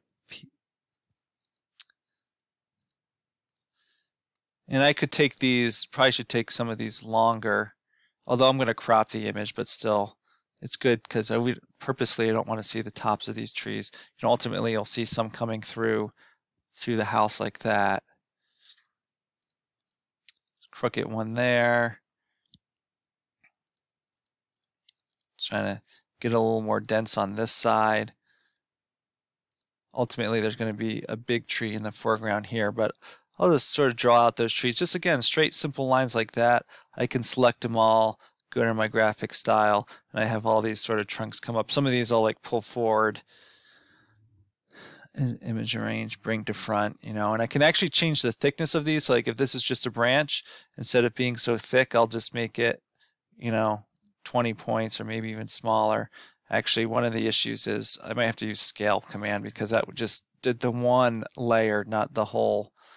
All the settings, but if I shrink this, you can see it all gets shrunk when I use the direct select, and I can stretch it out and sort of make it skinnier just like that. Again, a lot of these will be behind the building in the final file, but you got trees. Again, you make them as you want, you can adjust them as needed, and certainly I spent time adjusting points, adjusting their locations, and so are sort of doing all that good stuff. As well as ultimately changing the colors and things in Photoshop once it was there. So what I'll do now is, I'll make sure they're all selected. Whoop, hand off to the side here, and I'll just Control-C to copy. And I'll jump over to my Photoshop file. I'll put them in the background, but above this, I have the change of the contrast there. I'll have to make my own for these chunks here and pull them in. Sort of, again, pull them off to the side perfectly fine. Get them scaled up nice and large so they extend outside the drawing, something like this. And I know I'm going to crop the top, so that's also perfectly fine and okay.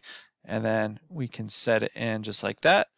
One of the things you want to do, and I'll go here and do this, is I want to make sure I see some trunks through that window. That was the point of doing it. And I think what I ended up doing when I did this reel, I was like, okay, well, I have this here, but this one sort of, maybe I want to see this one more. So I went back in the Illustrator file and moved it over, recopied and pasted in. I'm not going to do that now, but you can do that as you want. It can be like, oh, do I like that edge, or do I want to move this trunk over? Whatever the case might be. Do I want to see less of this? You can pull it out. So you can adjust the trunks. I could have brought the trunks in one at a time as well to give a little more control over each individual placement as needed. But we got those sort of mid-ground trees in there now. And what I'm going to do is I will just do an adjustment layer on this guy, hue saturation. I'll just do it just for the layer below. So I'll hit this button here and probably want to saturate them a bit because they are in the background. Also, it'll sort of highlight the sort of background leaves a little bit. That might be a little too much, but whatever begins to work for you. I might actually lighten them up just a tiny bit. Get them in the sense you want. That's the great thing about Photoshop. In Illustrator, I can have a lot of control of the shape. In Photoshop, how they actually look. But so we'll say that looks pretty good there. And then what we can move on to, there's a couple enhancements I made to this actually. One of the things I did is I made sort of like a fogginess, like maybe the clouds were just coming through. So to do that, I just came up above this layer. I made a new layer, called it fog. Oops, didn't mean to do that. I had to change the name to fog. Set my foreground color to white. I basically took this whole area here and went to gradient. Of course, I went to foreground to transparent right there, and went to linear, and I just don't see which did I get. Nope, I want to do it the other way. I want the fog to be low, like fog is low and sort of open up like that. And that fog's too bright, so I'll just come in here and set it to about 50% transparency, probably, somewhere around there, just like that. Sort of fade that up a little bit. Even set those trees, because I'm going to have trees forward from these trees as well. But set that in there like that. And deselect. basically the last thing I want to do for this background layer is add some leaves. So, you know, a lot of these leaves of these trees are up in the air, but there's some branches that are going to be covering up some of these trunks, as well as some of this big trunk that's from my background layer I can get around by just sort of faking, by painting on leaves. And so what I'm going to do is I'm going to come actually under my fog layer. So let's make a new layer, pull this down, call it leaves. And I'm going to do very similar to how I set the background color. So I'm going to have sort of an orangey color like this for one of my colors and sort of a paler orange color for that. I'll go to my paintbrush, go to my leaf, and I'm going to test this out. So we can see, if we remember last time I had these very bright reds and bright oranges, I want to change that. I'm going to undo that by coming to my brush settings over here and under color dynamics. I'm going to come to color dynamics and say hue jitter. I'm going to turn this way down. I can just test it over here. Actually, sorry, hue jitter is not what I want to do. That's, yeah, no, that's what I want to do. I want to turn up my foreground background jitter. There we go, to start getting the colors that I have over here into there. In fact, I can turn that up higher, I believe. I might even be able to do brightness jitter, perhaps. Yeah, something like that is not too bad. Yeah, we can go with this. So what I'll do is, once I have that set pretty good there, I'll come in here and paint, you know, just a little bit over these leaves, especially sort of figuring out that trunk, just sort of getting around there, sort of over some of these trunks. If I don't like a spot, I can, you know, paint over it as needed. So stuff like this. You know, again, there's going to be a whole bunch of leaves on top of this thing, so just a few clicks here and there. That's what I'm doing now, just to get lighter leaves. It'll all sort of work out in the end as I'm going. So there we go. That's basically what I did for the background trees. The last core content I need to do is the big tree I have here and the even bigger one I have here in the drawing. There's some finishing touches after that, but we are getting pretty close to finishing this drawing. So I did the couple of the foreground trees very similar to the way I did these background trees, starting in Illustrator, but I did have to do a few more complex things to those trees as they sort of became more in the foreground, and took a few more steps. So I'm going to jump into Illustrator here, make a new tree layer, and I can really start by drawing that same shape. So I had the tree sort of coming out over this way and coming down in, and I can go ahead and just apply that same graphic style just to start. One of the things we'll notice is obviously in the foreground it is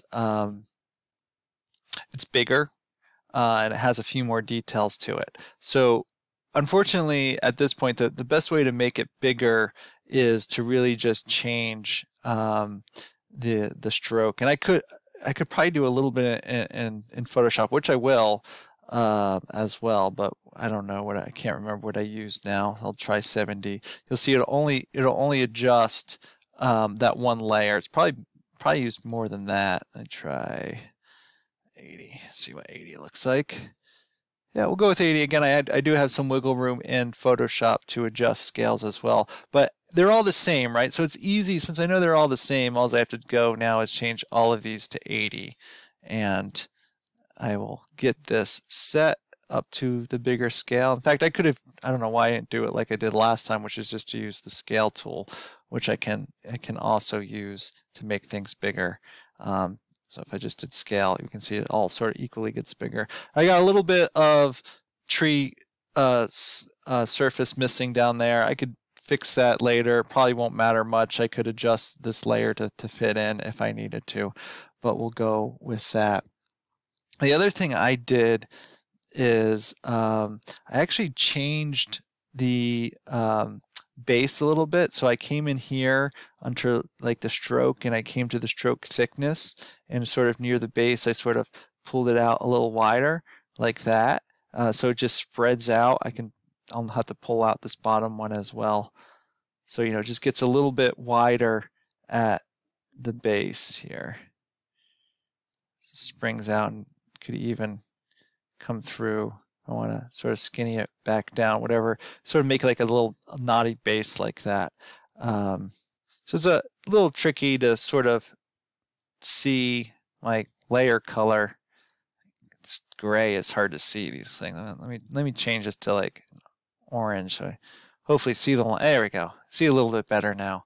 Because when I come in and try to find those widths, you know, I can come and make adjustments. Again, we're just doing one at this point.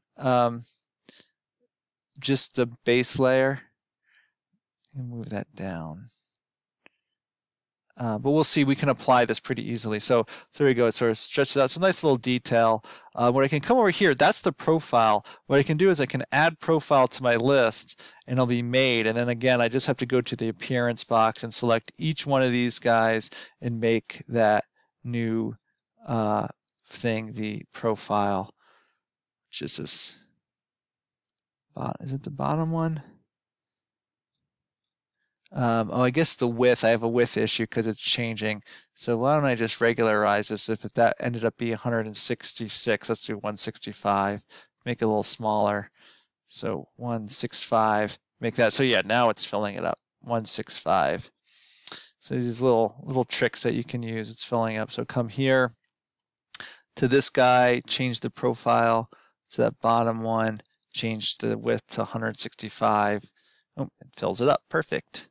Come to this guy, change the profile, something down there, change the width to 165, and so on and so forth. Now, I have a couple foreground changes. Actually, the trick was I only did this once because the one that's way in the foreground is actually just a duplicate of this one.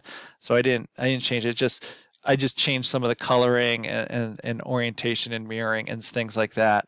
I don't remember exactly what I did. So here we go. We got this tree in here. It's looking a little wide in this section, and I could probably, maybe I'll just go and sort of adjust that. You know, I can pull it skinnier. If I change it skinnier, I'm going to have to change all these settings again. So let me just pause and do that so I don't bore you guys too much. Here we go. You see, I just controlled the widths to be what I wanted. The issue was I had to keep going into each layer, adjust the width tool, and that's what it takes. And it did take some time, so you didn't need to see all the steps, but you can see it sort of gets wider near the bottom and sort of evens out as we go here. Now there was one other set of detail that I used here. What I did is I have the swatch already in this file, I think, because I made it. I'm going to see if it's in here. That swatch? No. I guess I don't have it in this file. That's okay. What I did is I went into Photoshop, and I'll make it new right now. Went into Photoshop, and I made this long file. I already have it. You can see I made it here. So I made this moss. I wanted to add this like moss stuff to it. So I just came in. Let's see why I didn't open. Let me try. Here we go. That'll work. And I just took a paintbrush. I found like a streaky line paintbrush and just sort of streaked these lines down. And then I did like a stained glass and paint daubs to sort of speckle it up, add some noise, and created just this like sort of really rough shape just like this, and saved it as a PNG. So we got moss PNG. And then what I did is when I came into cancel that. When I came into Illustrator, what I do is I place this in.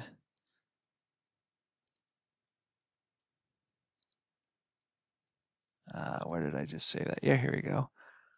Make sure it's not linked. Sort of draw a big box over where you want to be. I want some parts to show through and some not to, and I'll have to adjust this later, but once it's in about where I want, I click and drag and put it in there. And then I select the tree trunk. I make a new stroke that's duplicated of everything else, and it was not the top one because that was some extra detailing. I think it was above the bark one, which is right there. Changed it to this new texture that I made, and I want to change the opacity and its settings. So set it to normal, sort of change the opacity as you need to. And now I've got this little bit of green moss on it. If I press the black arrow and the tilde key, you can see I got this really strange line up here, but I'm just going to move this whole thing up out of the way, so it sort of just pulls up this tree and it sort of ends there, and I got this splotchiness right there, and so it's sort of this mossy look, and that's how I made that tree. I made some branches and things as well, but I pulled those in as different layers. They could have been done at once, but I just did Control C to copy, came over to my main file. Now I need to, now that I'm sort of working on top of the background layer here. So I'm gonna put it in a different zone. In fact, this tree is probably going to be in a couple different layer spots as I'm thinking about it, because I want the trunk behind that boat. So I'm just going to make why don't I make a new group right here and just paste it into this group as a pixel.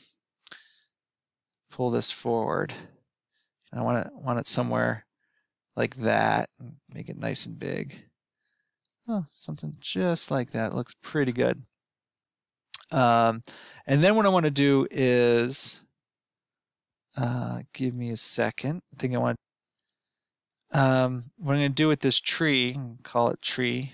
Oops, is that where I put in? That's fine. I'm going to put in this group, drag, drop down, call the layer tree.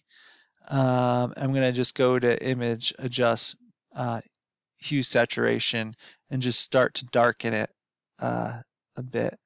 Not too dark, but darker than the background trees is going to look nice. So, somewhere around there, I can always go and adjust it. It was one simple tree. If I need to adjust it, I can run it again. I didn't think I needed to save it as a layer. Again, if I want it to be bigger, maybe I just, change the scale. Control T, edit the scale, make it bigger, make it a little more prominent, just right there as we go to have that foreground tree.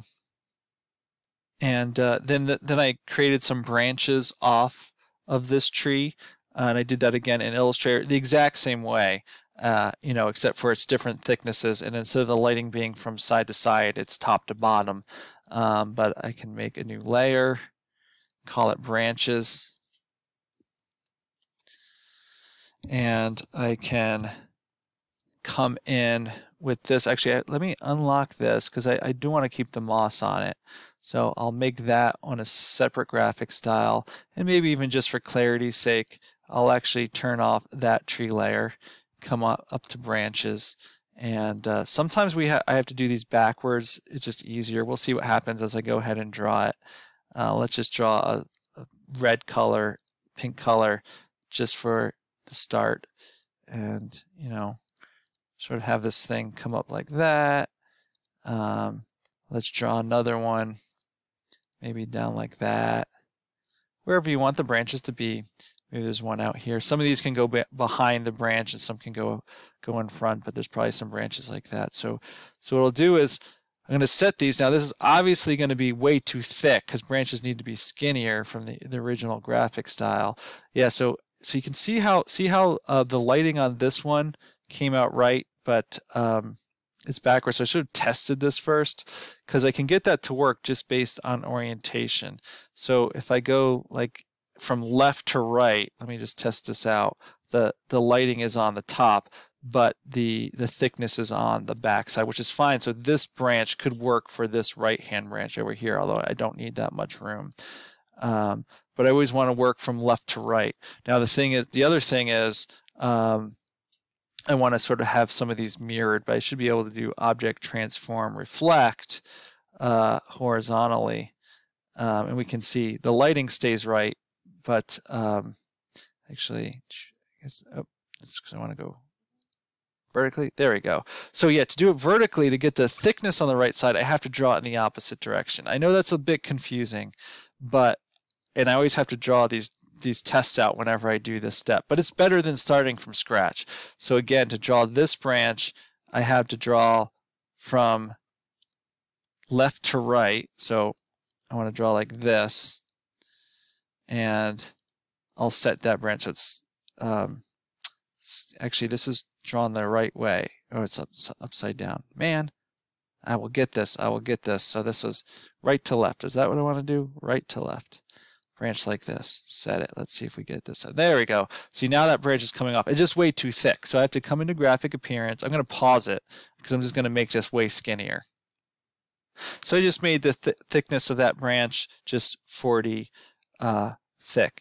And so now what I'll do is I'll come over here, and what is it? I've already forgotten. Right to left? No, Yeah, right to left. I'll just do the test and draw a brick thing. What I'm actually going to do is, why don't I cheat? I can get very far by saving this little branch as a graphic style there. And okay, I got the lighting on the right side, but I have the thick end on the wrong side. So I got to go to Object, Transform, Reflect. And so it's upside down. Now the lighting is upside down. So let's try to Object Transform. Let's see if I reflected the other way horizontally. Well, is this going to work now? Nope, doesn't work. That's okay. So let me try the other way.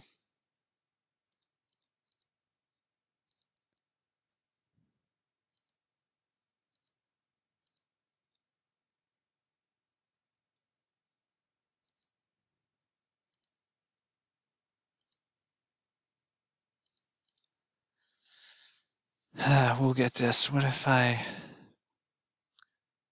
All right, I just had to pause it and just figure this out to make sure I was way overthinking it. It's pretty simple. What I'm going to do is I'm going to draw this line, something like that. Nice long branch here. I use my same graphic style that I used for that branch. The lighting is correct, it's just that the thickness is on the wrong side. All I have to do, and it'll take just a few seconds here, I have to come to each of these strokes in here and reverse the actual direction of the profile, so we can see here it's brown there. And I just have to go through, just like I have to do for all these trees, is do each one of these layers. But as soon as I flip them all, it will look like a branch is supposed to look like coming from that side. So there you go. And now when they get to the sort of left-hand side trunks, I can sort of save that as its own independent graphic style, and make another one that maybe it goes up like that, and it can be like that. And what I'm going to do is I purposely separated these three branches because I can move those wherever I need to in Photoshop as I need to go and scale them. So maybe they're not all quite the same scale, but for now I'll just select all three of them and copy them and come into Photoshop and paste them in and as pixels, and make them pretty big.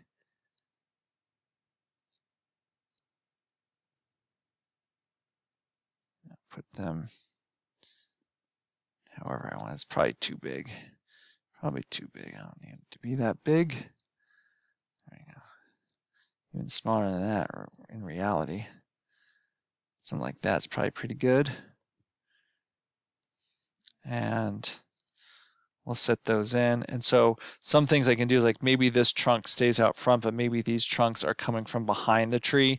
So what I can do is, now that I'm in here, I can just select these two pieces of the branches, cut them out, paste them back in below the tree itself, and move them into place. And so we can move them wherever I want to move them now, and they're sort of hidden in there.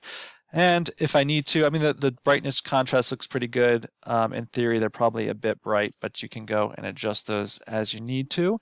And I even added other little details. They're pretty minor, but you can make like a new layer, select like a black color, and I just painted on a couple knots and things. So I just went to like a standard size brush, pretty small, but a standard brush, zoomed in, and like I just sort of faked in a little knot, like here, something like that, and then I sort of faked in a little bit of a shadow edge on here for this trunk just to help it out a little bit visually. Of course, what I did is totally took the transparency on these way down, and when you zoom out and start adding the trees, just adds a little bit of detail. A little bit of blur on there probably would help too, since it's a shadow. So I go like filter, blur, or even Gaussian blur, so I can have a little more control over that blur. Who knows where those little tiny shadows are across the whole drawing. They're right up in here. We can see that's probably a little strong, but I can set it and just set that in and just add those little bit of details. And again, reality is when I did this, I drew the knot a couple times because it looks a little small there. I mean, I can go and select this and just scale that knot up a little bit, whatever way you want to make it, redraw it, move it wherever I want. But you know, those little details are sort of fun to add and think about sort of as you go. And then, of course, what I did is I added leaves to this tree, and this was fun, a fun experiment here. In this case, I purposely changed the leaves to a green color to really offset. This is a different tree. It's a different kind of tree. The leaves change at a different time. You know, whatever the case might be. So I'm going to make a new layer, and some of these leaves were in front.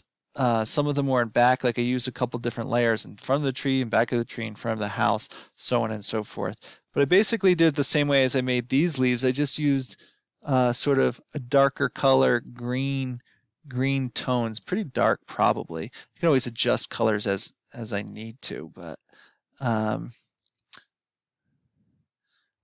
trying to think what colors I may have even used.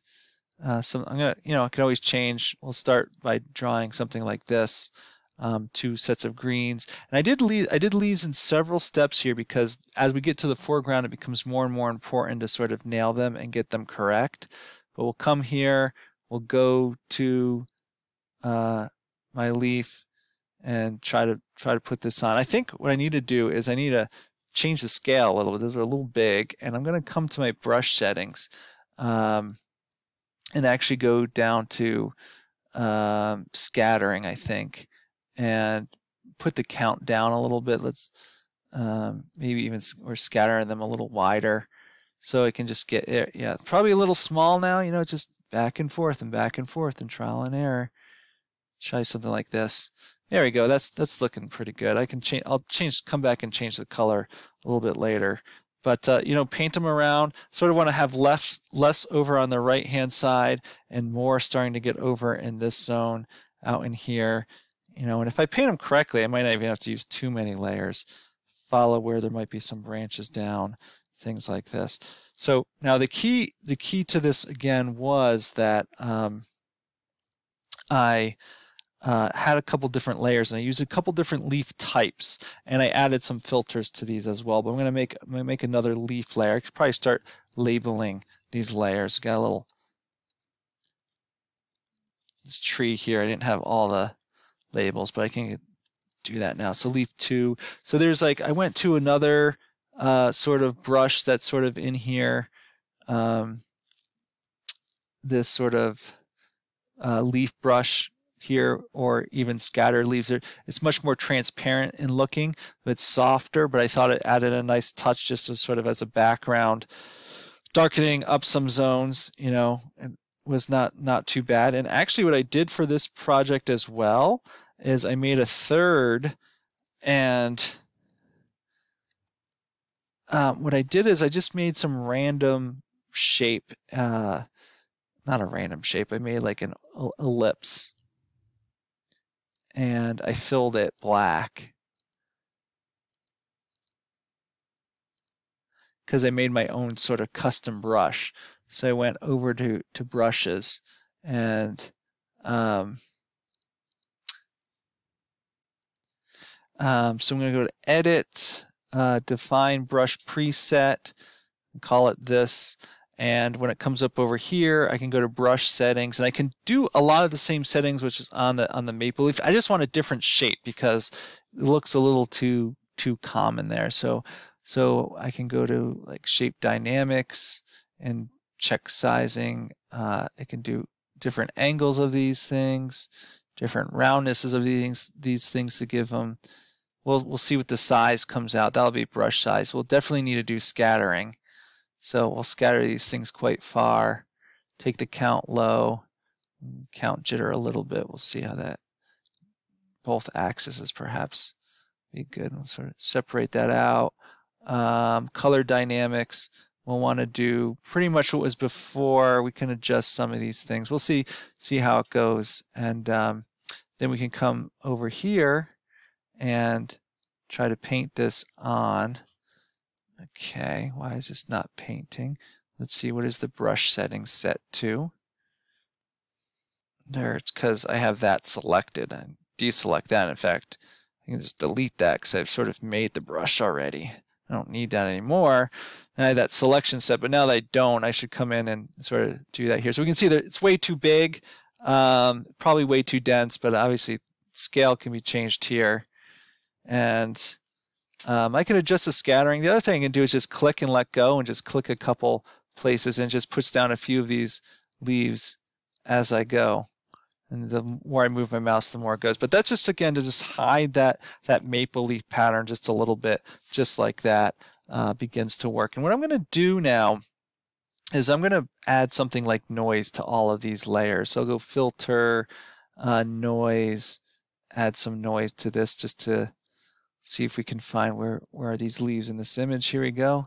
See this custom one I made. We just want to add a bit noise. We don't even, let's keep it monochromatic.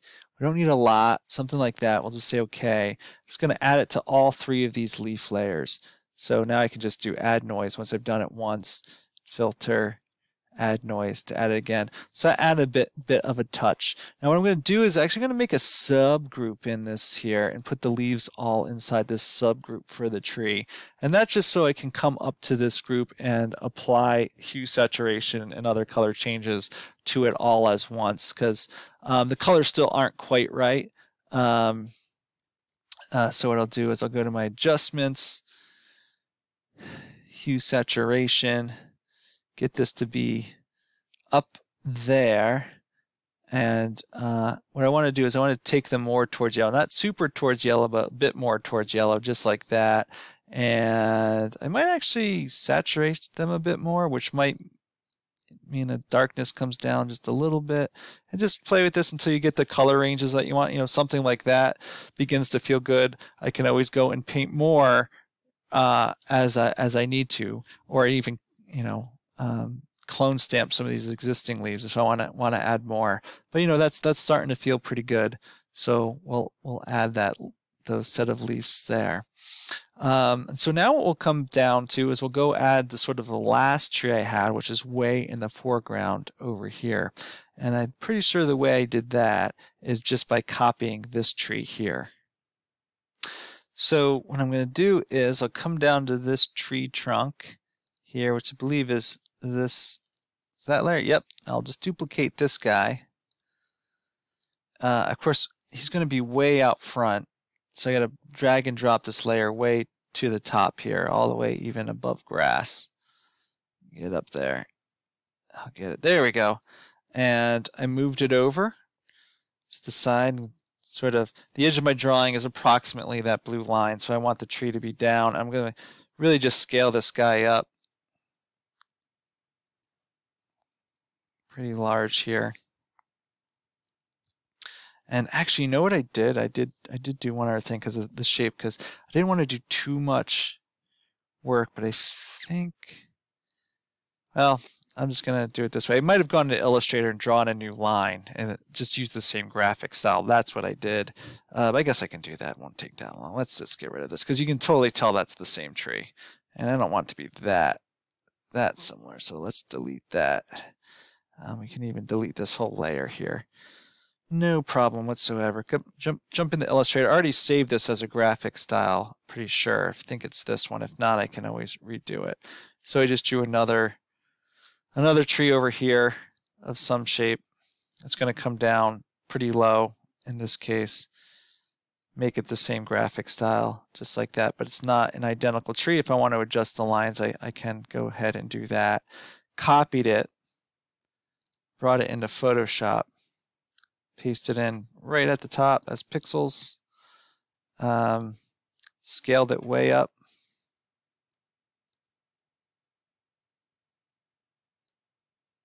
Uh-oh, I only got part of it. I know why I did that. Let's undo that. The thing is, when I'm over here, I didn't have this whole tree selected. It only selected the last segment. So let me go and copy that again. That happens sometimes. Just had to deselect and reselect it.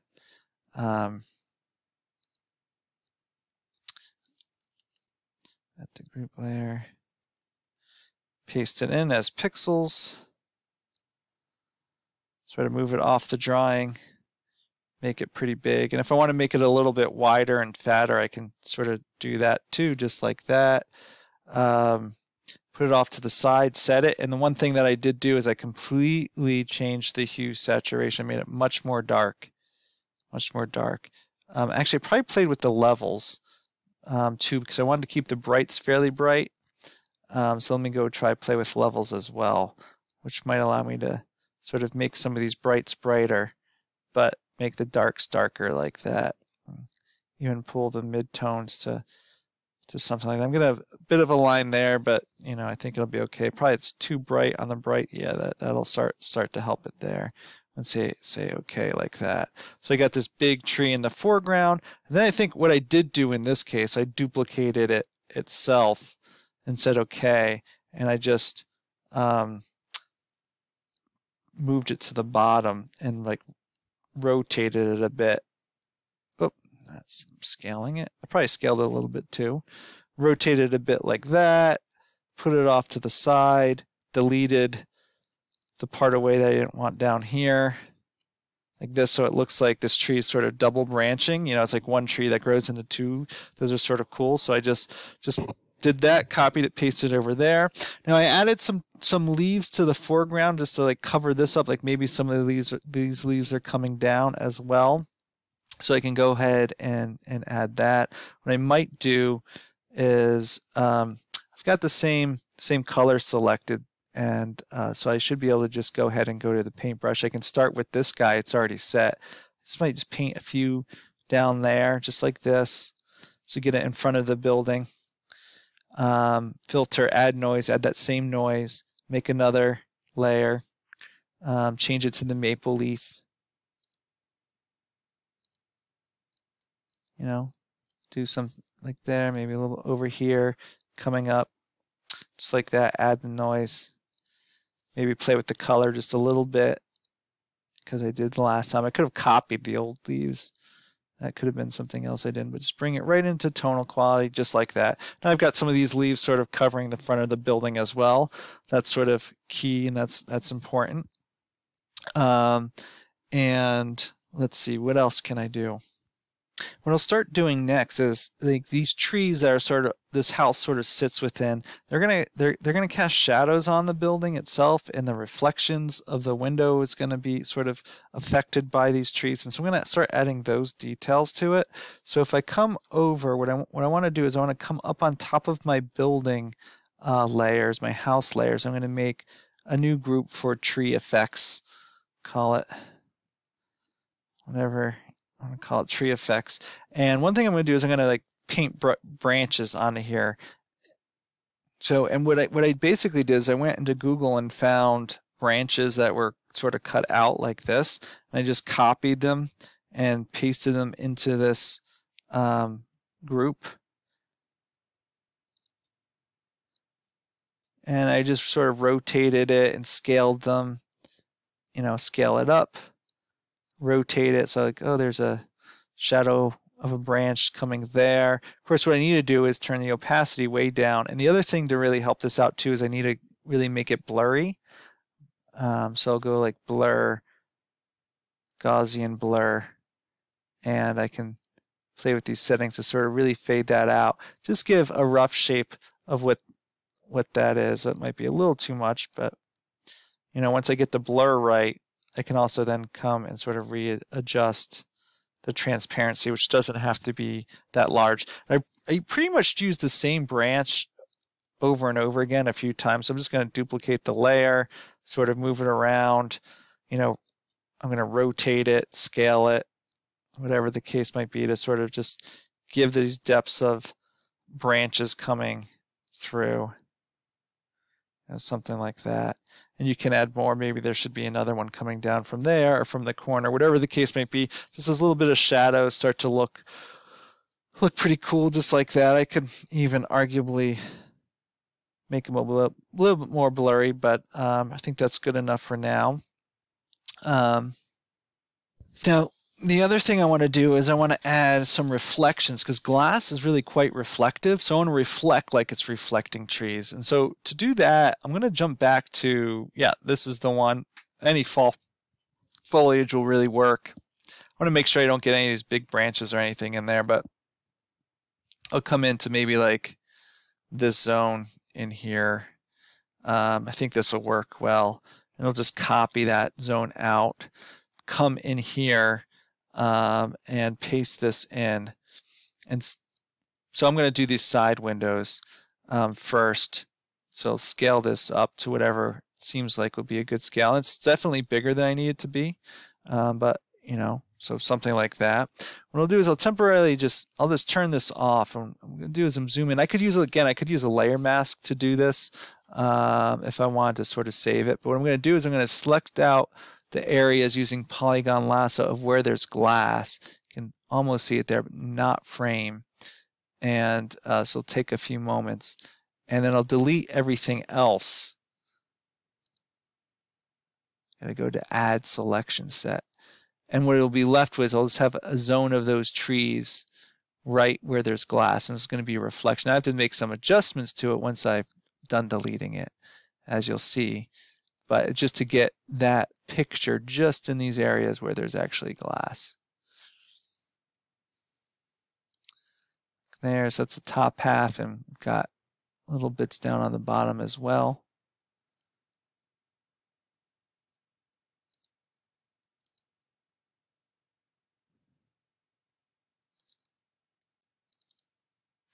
Now this video is getting exciting, isn't it? All these little selection sets.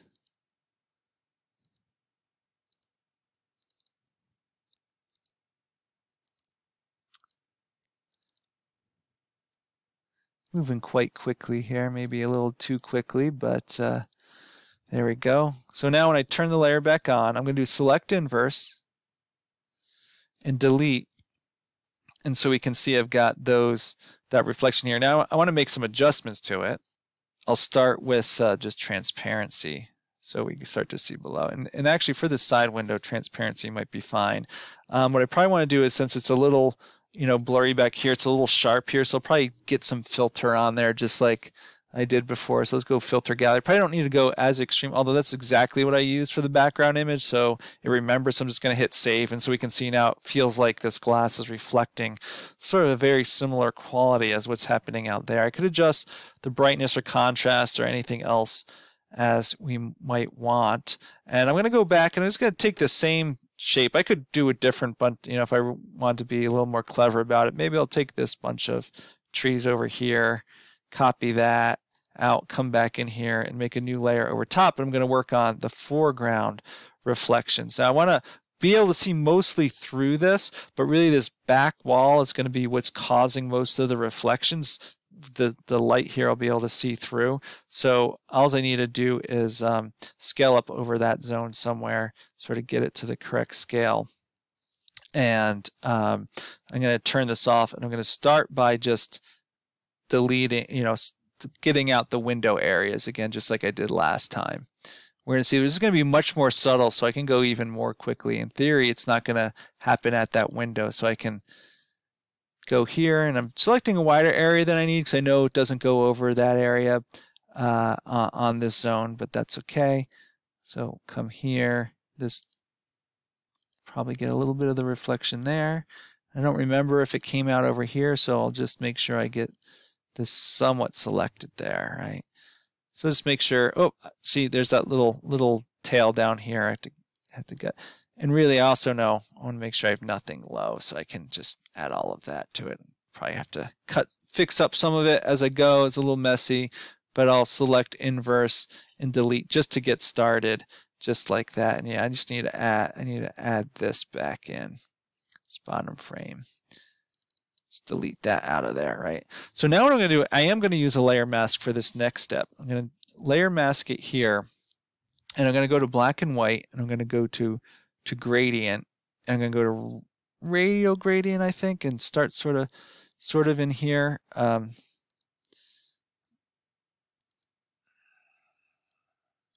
Gradient. Oh, I got to change it to black and white. There we go. Black and white, radial. Okay, got it. And I'll do this, and so we can see up in here where it's the darkest, I have the reflections, but as I sort of get out over here, it is not reflecting anymore, right? Now that's way too bright. Let me jump back to my regular layer. Let's add those filters back in. If I do filter gallery, it should give me the exact same filter gallery that I had last time. So there we go. Add there, and then I'll just play with my transparency. This wants to be like way down, just a little bit of sense of blurriness, and that's sort of reflecting something up in there. I could probably even turn down the reflection just a little bit there, so get a little reflection off that glass. The key reflection was on that side there. Let's see, some other things I sort of added to this. I mean, at this point, we're sort of getting down towards sort of finishing touches. There's still various things we can do, but like I think I added some smoke coming out of this chimney, so I might go back to the house, make a new layer there, and I basically just painted some stuff on there, obviously in white or light gray. I don't exactly remember how I did it, but that's okay. You sort of figure it out as you go. I'm going to pick a paintbrush that's sort of fuzzy at the edges, one of these standard ones like this. I'm going to make it skinnier. And just sort of, pull up. I'm going to have to take it below the leaf layer. That's perfectly fine, but I just sort of did this. So I'll call this smoke. Obviously, I got to pull it behind the leaf, so it's not going to end up in the house layer. Pull this down above the background, but above the trees. Behind the trees, behind the leaves, right there. Yep, there we go, right behind the leaves there. I can add some noise to it, probably not as much as I did before, so let's go to add noise, check it out. Pull it down just a little bit. Add some transparency to this so you sort of see through it. And I could probably come in here and color dodge and burn it to get some highlighting in there. This paintbrush is going to be much smaller to do this. Sort of paint some bright spots in the smoke. This can be very subtle. I want it to be a little bit brighter as it's coming out because that's where it's going to be a little bit denser. I can try to color burn it to get a little bit of shadowing in there as well. Arguably such a small detail, but zoom out and get a little bit of smoke coming right out of that chimney. Right, just like that. So we got some smoke coming out of there. One important feature I added to this document is sort of like what I'm calling the light rays, like the light shining down off to the side. It's definitely probably time to start doing that. That's where this bright spot in the house will start to make sense too. I think when I made the light rays the first time, I actually set up the geometries in Illustrator so I can control them more easily. But you know what? I'm just going to go ahead and give it a try in Photoshop in this case. And I want them to be behind this tree, but pretty much in front of anything else. So it's not really going to be on top of the grass much, but I'll call this light rays. It's not going to go down that low, but light rays. But I'll still put it on the layer above that. Okay, there we go. I'll make a new layer for that, and I'll just choose my polygon lasso tool. I'm going to come down from the side and sort of come down pretty far. I'm going to have this nice little wide one that sort of matches this corner. And see, the tricky thing is to sort of get these to be parallel like that. If I want to make it wider, I can just add to it. I should sort of feel like a little wider on the slide one like that. Come up on this building, I think it'll all be okay. Purposely sort of stopped it short a little bit there. Then I want to have one sort of coming off to the side at pretty much the same angle. That's not going to work. Just a little bit of space in between hitting this window over here. Can be pretty skinny like that, and a couple skinny ones coming down basically the same angle right over here. Pretty skinny in this case as well. The edges are all going to be feathered, so we should be okay with that. We'll see. Here we go, like this. So what I'm going to do is I'm going to select my color to be white. I'm going to try to do it this way. Let's see what happens. I'm going to fill it all white without feathering. Didn't even have to change the color, just edit fill white. And what I'm going to try to do is Control D, I'm going to deselect and go filter, blur. I'm going to just do like Gaussian blur and just turn my Gaussian blur like way up. See how it feathers it out automatically like that? Say okay. And of course what I'm going to do is like turn the transparency like way down, right? Till you get what you want, something like that, right? So the nice thing about when I did it in Illustrator, I had a little bit more control because I can go back and change. I can't change the Gaussian blur here where I could have done that in Illustrator, which is why I had some preference. But I'm close enough, you know, for this drawing to get it in there and get the bright spots sort of coming down. They're matching the bright spots on the building. Some fun little light rays coming in there just to make the drawing look cool in that sense. So here we go, some light rays are in there. Let's see, what else did I add to this drawing?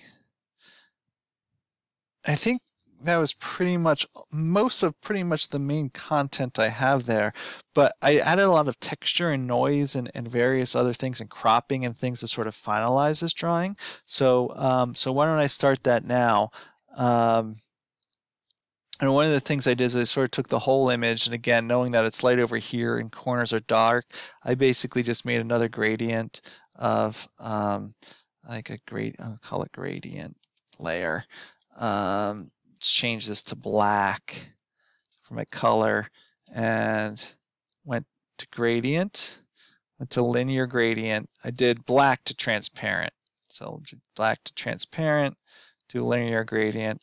Basically did this big like sort of swath over like this and just way faded it down, but just to sort of darken up that side of the drawing a bit more, again sort of enhance that lighting quality. I did a bunch of filtering techniques, and I don't remember exactly every one I did, but I think I used a graphic pen layer on one, and so I want to do that to the whole, to like all the objects. So what I'm going to do temporarily is flatten this all layer. I'm going to flatten image. Right, it's going to take away all my layers temporarily. I'm just going to Control A and Control C to copy it and go File New, so I can sort of work in another file again temporarily as I do this. So here it is, it's all as one layer. Well, I want to make sure I don't lose my layer, so I'm going to come back to my original file and do Control Z, enough to get my layers back. What I can do now is when I come over to the drawing that I pasted this in, I can start to work on certain elements. So I know when I did graphic pen, I sort of based it off the oranges as my foreground color. I went to filter, filter gallery, and graphic pen. Get this to go here. Let's see. It's thinking down here. There we go. Oh, I need to change the other color to black. It's not going to work without doing it to black, I guess. So let me change this color to black also. Filter. Let's go back to filter gallery and go back to graphic pen. I don't remember what settings I used.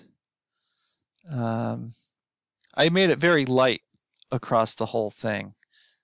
So something like this, and let's say okay, let's see how this looks. I don't remember if I inversed it or not. Those strokes are a bit thin, but let's just see what happens if I copy this. I should have duplicated the layer first because I can use them for other things. So I paste it on top, and what I can do is I can do blending modes, like if I do this and sort of really take the transparency down a lot, you can see it just sort of adds, it sort of unifies the colors a bit, adds a bit of the line work to it back a little bit and things like that. And you'll see I'll add lines in again. So I did a fun little line trick as well. So I just did that little layer, adds noise to the whole thing. You know, the thing I'm doing, I'm going to darken the foreground a little bit. It's very similar to that gradient. So I'll just make another layer here, go gradient 2. Again, the goal is to pull the image up. Foreground being black, going to black to transparent, sort of going from that zone there, right? Then set the transparency to whatever darkness you want. Again, pulling it sort of up into the drawing like that. You know, we'll get this all a little more textury. So I'm going to do the same thing now that I have some of these, you know, gradients and things set again. I'm going to image, flatten image just temporarily, or layer, I should say, flatten image. Say OK. Select it all, copy it, come over to this file or testing it over here. Paste it in, undo so I can get my layers back just in case, because I'm sure, you know, in the real world I go back and make adjustments to a bunch of these layers back and forth and back and forth. And then image and add something like noise to this whole thing. In this case I might bump up the noise a fair amount. So I did for that, sort of give it all this texture to that final image. That's probably too much. Play with it, adjust it the way you like it. Copy and sort of paste that back in, and you know, this is a time you can oops, I want to take it actually above that layer. This is a time you can play with overall brightness, contrasts of things, levels.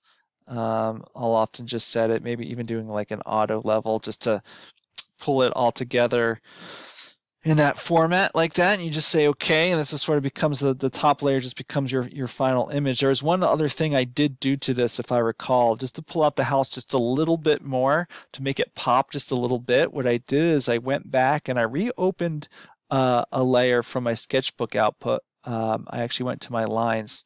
I don't remember now if I used my Enscape lines or my SketchUp lines. You know what I did? I actually used these lines, didn't I? Yeah. So what I did is I actually exported I exported my SketchUp way here. I went here and I exported this as an AutoCAD file. And then an AutoCAD, I printed it as a PDF. The reason for that is I wanted these nice crisp lines because I was having difficulty with that earlier. So then I went to File, Open, and don't exactly remember where I saved it. Not there.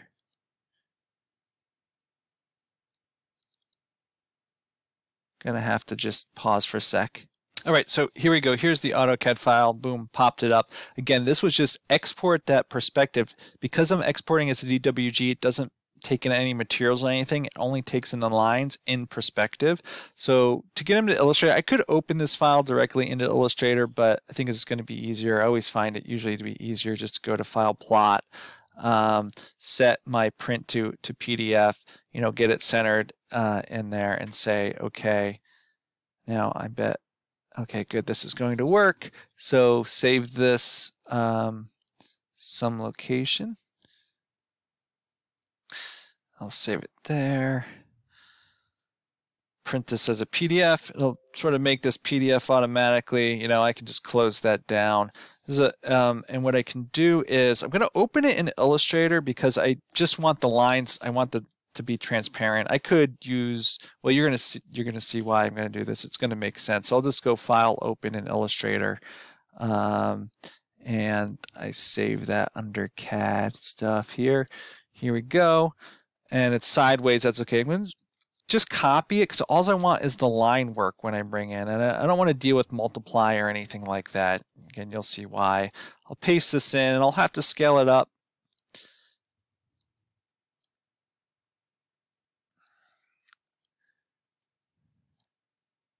As I need to. Again, it might take a few seconds here to get it correctly scaled.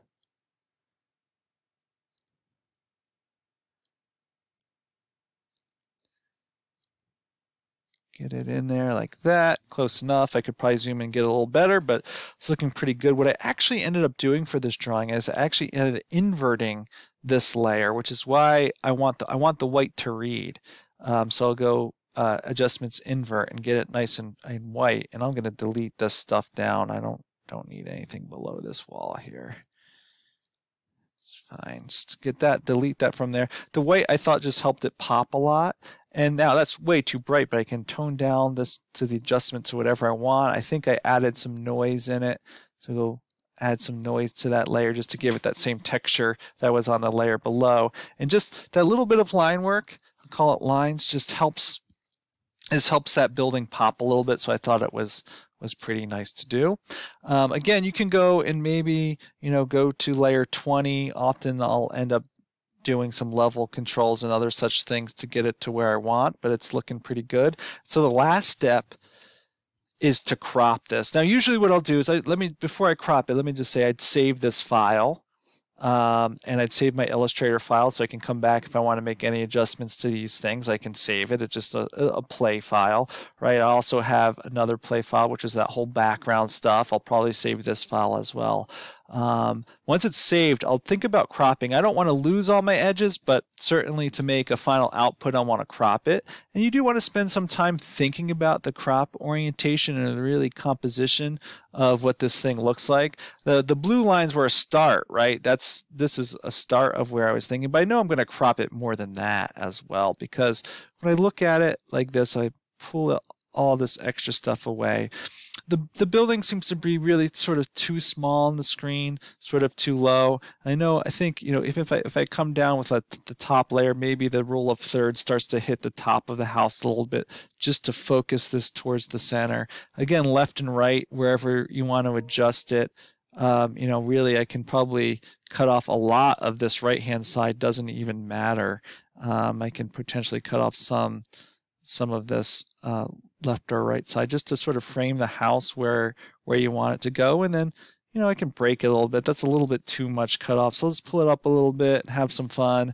When you get, I mean, I really spend so much time thinking about crop tools. In the end, I'll do it a bunch of times, but here we go. You got it. Then you can save it as just an image for the final crop is usually what I do.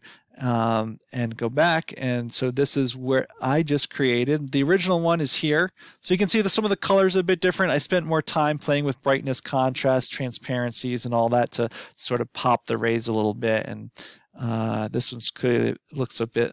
This has more saturation to it, so I might go and change the hue saturation of this top layer to pull it down. But you can keep making these changes, and really, the point is that's how you use SketchUp, AutoCAD, Photoshop, Illustrator to draw whatever you want. It's all about control. Illustrator gives you great tools to draw sort of whatever you want and any style you want. Photoshop has the tools to color correct them, to paint certain things on as you need to, and really creating great drawings in the computer is a lot of hands-on work, just as it would be by hand. And in the end, this image is very little bit about the final rendering engine, even though the modeling and rendering engine were important to it. It's about how I controlled it in the end. So have fun making great drawings, and I hope you enjoyed this video that really showed holistically how I put a drawing together. Good luck making your own drawings.